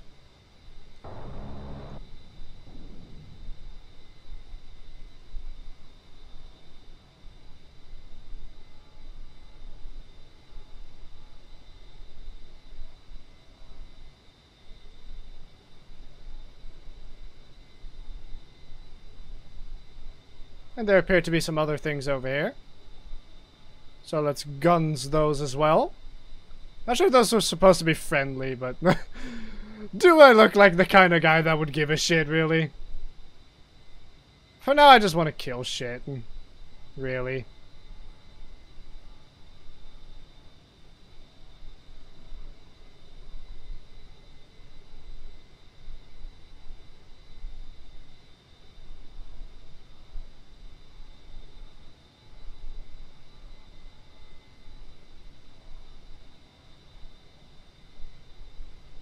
Nice job taking out those trucks. The next target is Insurgent Patrol, 2 trucks and infantry. Altitude, At waypoint altitude. 3, labeled Patrol. Pull up, pull The up. target is marked with red smoke. Take it out.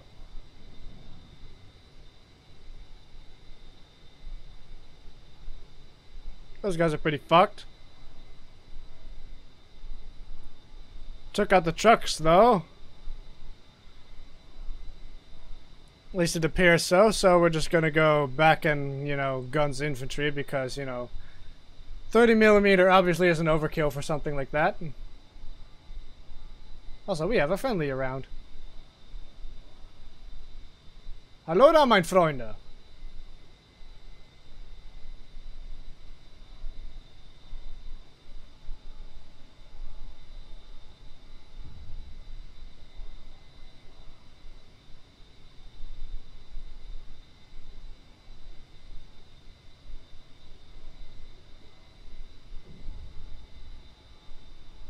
Pull up, pull up. And guns. Altitude, altitude. Pull up, pull up. Fuck. Pull up, pull up, pull up, pull up. I have to go for one more strafe and then I'll, you know, finish out the last guy. Not sure if I... Oh yeah, that guy's dead. Yeah, that is effective guns on his position. Very good, very nice.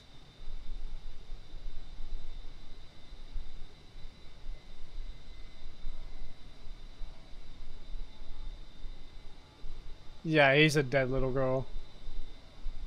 You, sir, are going to die.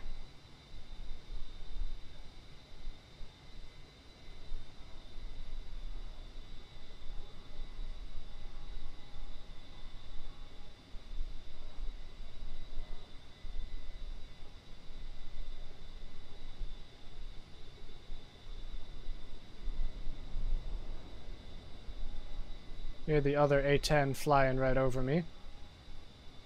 Altitude, altitude. Pull up, pull up. Pull up, pull up. Look at him just standing there. It's just like, yeah, I'm fucked, aren't I? But yeah, the inconsistent speed at which my track hat moves is really... Pull up. Really makes it hard for me to kind of, you know, do precise adjustments like that. Because it's just so inconsistent with what I think it'll do. So we're actually gonna have to do one more run on that guy. Because I couldn't line it up in time because I'm an idiot.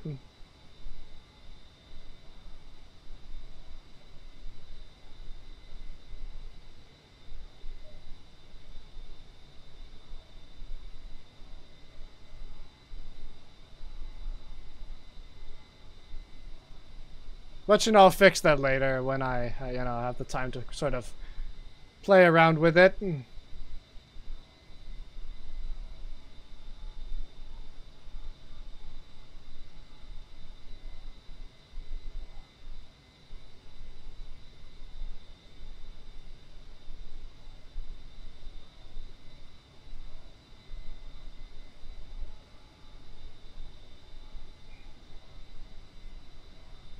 Pull up, pull up. Altitude, altitude. Pull up, pull up.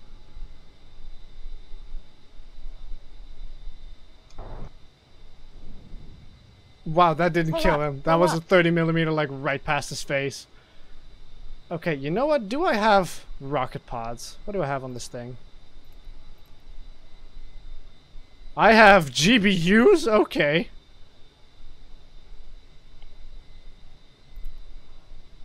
But no, I want some rockets on this guy. This guy's gonna just be dead. I also got GBUs if I want them, so that's kind of cool.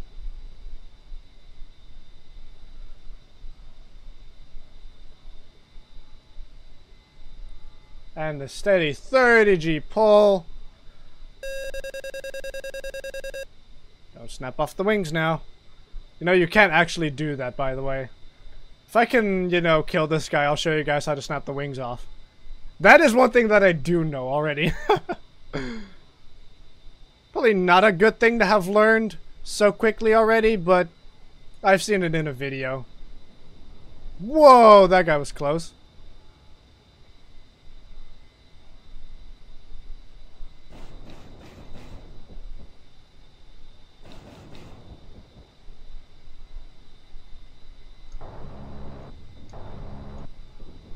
Pull up, pull up. Altitude, altitude. Speaking from experience? No, not experience just yet. Not yet, my friend. Okay, that thing is out. And I am nearly empty on my guns. I don't know, maybe drop a GBU on his head. That'd be fun to do. Just drop a GBU. So we're gonna climb. Let's drop like a giant bomb on his head. GBUs are huge, by the way.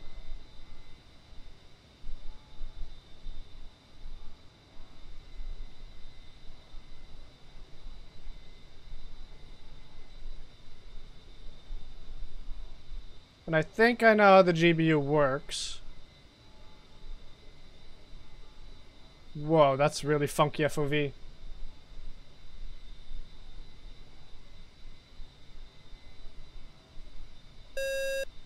Shut up. No need for that. I gotta go, Sarah. Alright, girl. Hey, see you later. Peace out. As I, go ahead and, throw a giant fucking bomb on this guy's head. Which will be fun! It'll be glorious. Alright, pointing her down. Down.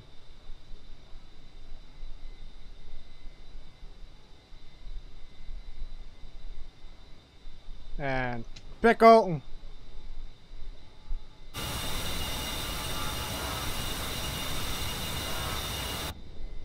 Good job with that patrol. Let's now try dropping a bridge. Drop the bridge at waypoint 4, labeled Bridge. There are a couple AAA units defending it. Okay, now I'll show you guys how to snap the wing off. I'm just gonna do a good bit of climbing. Hang on, let me just...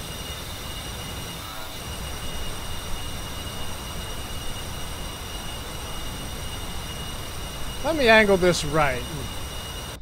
Okay, so I'm gonna climb a bit. And I'm going to show you guys how to snap the wings off an A-10. It is not that difficult, actually. It is actually rather simple. So I'm going to rise to about, this much, around 7,000. Let's climb to 10,000.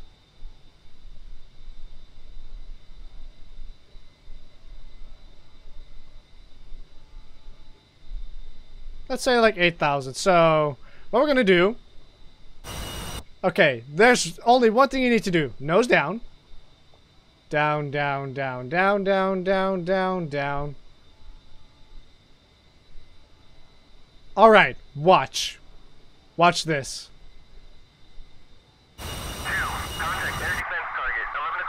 Okay, and full backstick. Wow, look at that. The wings didn't snap off. Did cause our guy to bitch out a little bit. Okay, I actually need more speed if I want to do that. Okay, so we're going to climb again. But I am definitely going to want to, I definitely want to snap the wings off of this bitch. Also, we could actually shoot down our own guy if we wanted to. Let's see, where is he? Can we see that? He is like right on our like right on our 7 o'clock. Let me see if we can lock him up with an aim 9.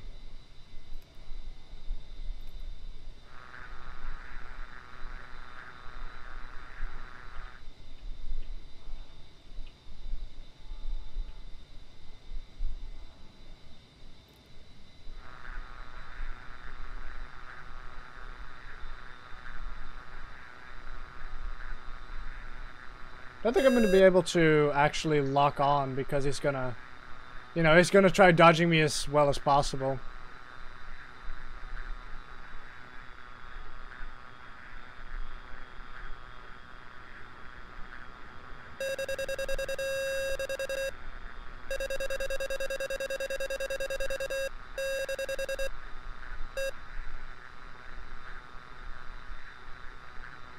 Yeah, it's gonna be too much of a bitch to really hit, I think. Okay, so back to snapping my wings off. I'm actually gonna climb to an altitude of 2,000, and I'm really gonna put the nose down here. Also, let me just turn off the M9 because that is fucking annoying.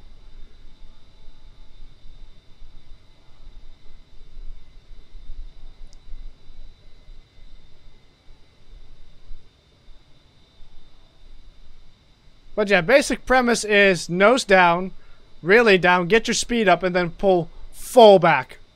And that should snap the wings off.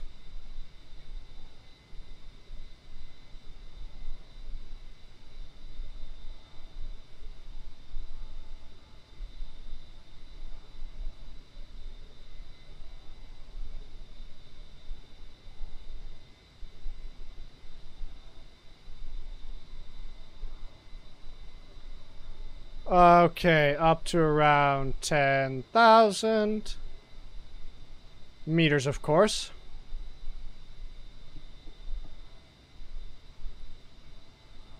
Okay, we are full throttle. We're gonna go nose all the way down.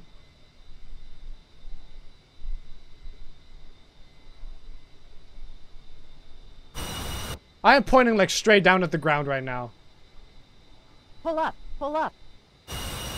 And backstick. Wow, she's actually not snapping off. That is surprising, actually. You know what? Guns, guns. Where's this guy?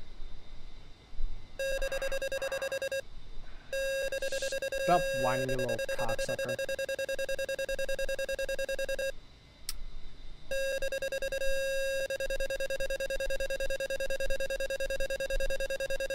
Pull up, pull up. Oh boy, we're stalling her.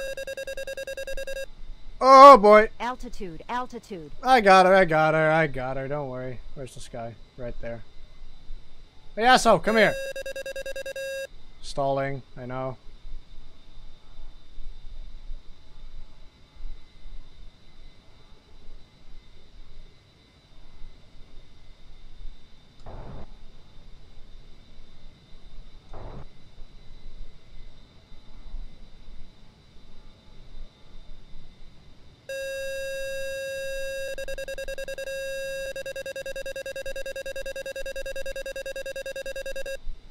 I keep losing control over her.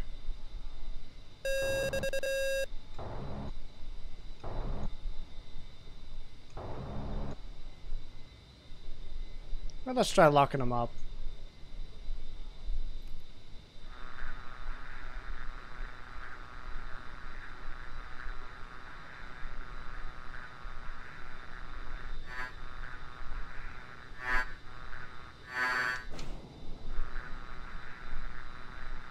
Splash!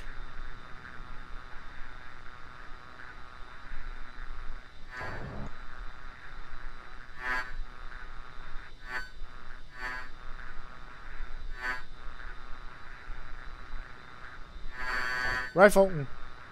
Meant. Rifle.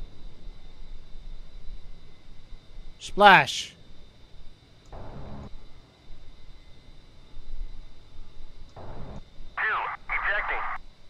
And he's down.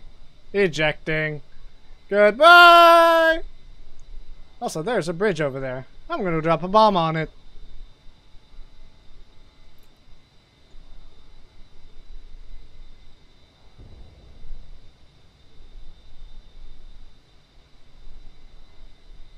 Okay, so there's a bridge, like, right below us. I'm gonna go drop a GBU on it. Because that's fucking fun to do. What happens when you put someone who doesn't know what they're doing into an A-10? They just, you know, start bombing. Well, actually, there's a bridge over there. Woo! I'm gonna go blow it up.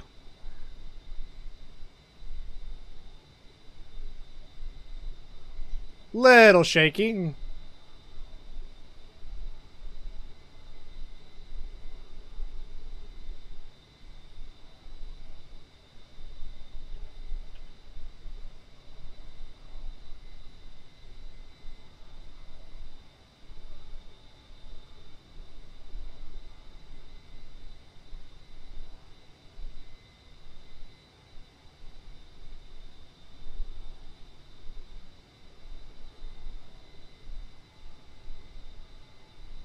Looks like the perfect place to drop a bomb.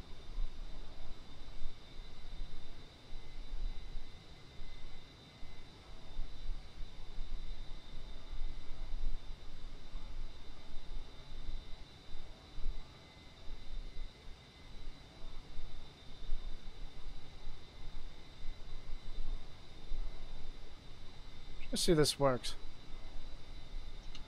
Pickle. Is it actually not selected?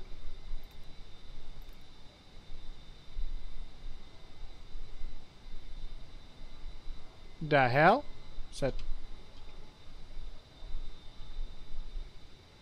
It don't pickle. I didn't have the GPU selected. So we're gonna have to, you know, go around for another run. And we'll drop a bomb on that bridge.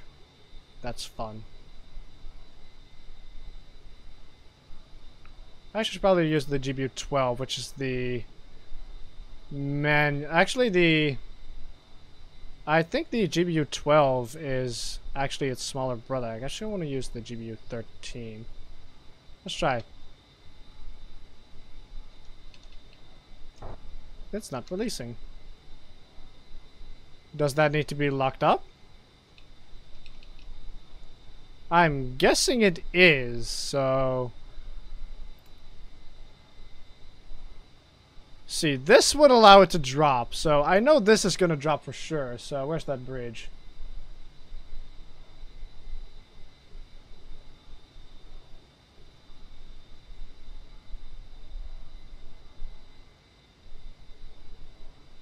Like right over that hill over there.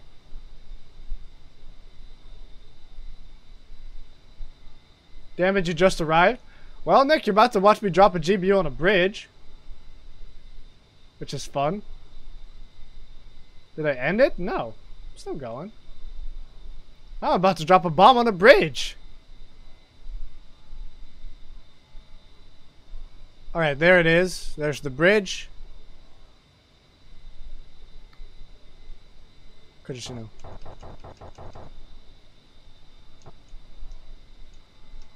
And I'm actually out of rounds. Fuck. Well, shit.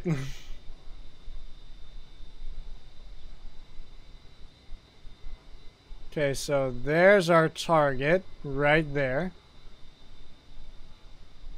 Slowly start. Oh, look at that splash. Look at those impacts. Goes at 5,000.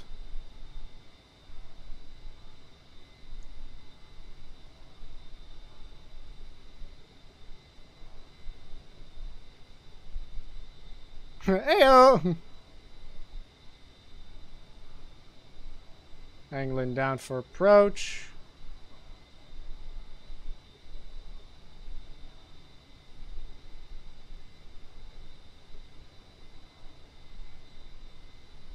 Pickle.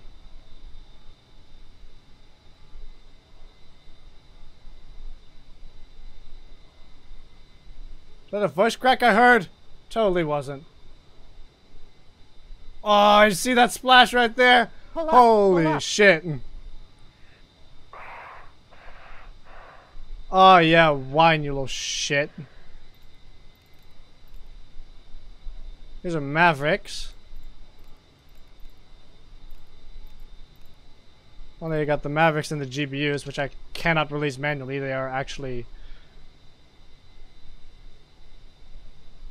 Actually, could I... I don't think I can deploy these manually. These actually have to be locked onto something, which kind of sucks.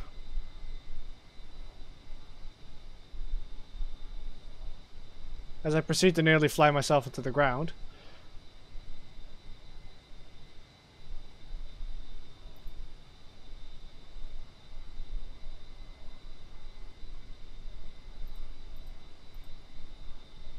Actually, ground save. I was thinking, are you moving the camera, but head tracking? Yes. Also, I just noticed that I am over time. So yeah, let me just put this thing into like a mountain or something. Oh, don't worry. It's just like a 30G pull. No problem. Let's just put this bitch like straight into a fucking, into like a building or something. That bridge over there. That seems like a good contester.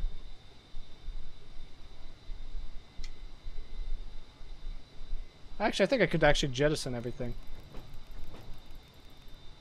There we go. Now we're a lot lighter. So, bridge.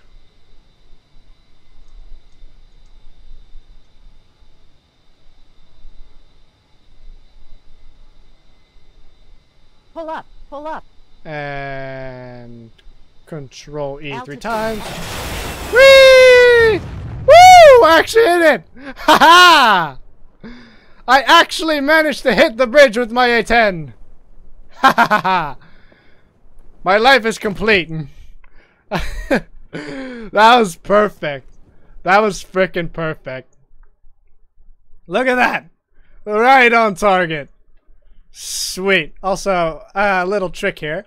You can, you know, Control E 3 times to eject from your plane, but you can Control E 3 times again, and your character dies. His soul ejects from his body. Okay, so yeah, that was DCS World. That was really fucking awesome. I really enjoyed this. Fratricide, you have lost all your combat scores. Oh no! Okay, so that was really fucking cool. I gotta admit, that was a hell of a lot of fun. I wanted the bridge to collapse. Yeah, I didn't have any bombs and shit, so I kind of couldn't get it to collapse. But you know what? That was totally worth it. So, I'm just gonna turn off my head tracking. You can actually see the LEDs turning off and on. It was cool. It was sarcasm. Lol. I gotta be like that, man. I close my head tracking software. Yes, I know that will terminate tracking. So yeah, that was DCS World. That was a lot of fun. Definitely going to be streaming this game in the future. I'll be doing some more practicing and, you know, actually properly walking through the tutorials and stuff so I can, you know, do things like, you know, set up my navigation and all that stuff, and, you know, learn how to properly fly and control the aircraft, which is something that I'm not really all that good at yet. So, as I've said, there will be, I'll be doing some more practicing in my own time. However, for now, I'm going to end the stream. When will I be streaming next? I am not yet sure, because the problem is I'm going to be going back to school in a week or two, and I kind of have to figure out my schedule so I know when I can stream and when I can't. So I kind of have to wait for that and, you know, figure out a solid schedule for my streaming. You know, I'm not going to be streaming as much as I have been in the last couple of weeks where I, you know, would stream every day. I kind of can't because, as I said, you know, I'll be having, you know, having to do homework, having to do my own projects, and I just, you know, I kind of also want, you know, some time off for myself. So, you know, I'm kind of going to have to figure out, you know, what is sort of a good schedule. You know, I at least want to, you know, get a schedule like, you know, Monday, Wednesday, Friday, Saturday or something, you know, something along those lines. You know, really get a solid streaming schedule going with that I can, you know, keep myself to. And of course, you know, I'll want to do some offline videos as well, you know, stuff like cracking the core and, you know, really start editing some videos so you guys can get some of the, some compilations as well. So beyond that, you know, be sure to look at the description where you'll find links to my social media, you know, Facebook, Twitter, Twitch, my personal Discord server, and of course my Patreon if you wish to support me financially, or if you want to read a little story on how I got this whole YouTube thing started. Beyond that, if you like this stream, be sure to give it a like, and of course if you want to see more of me in the future, be sure to, you know, press the subscribe button and turn on notifications, all that good stuff, and check out the rest of my channel for, you know, other live stream VODs and, you know, of course, compilations in the future. Beyond that, I don't know when I'll be streaming next. I'm considering a Monday, you know, take the weekend off, you know, have some time to myself, etc., etc. So that's when I'm thinking I'll be streaming next. Not sure yet what I'll be streaming, but, you know, you guys will see the event appear and all that good stuff. So beyond that, all I will say is thank you all so much for watching, and I will see you guys in the next stream. Peace.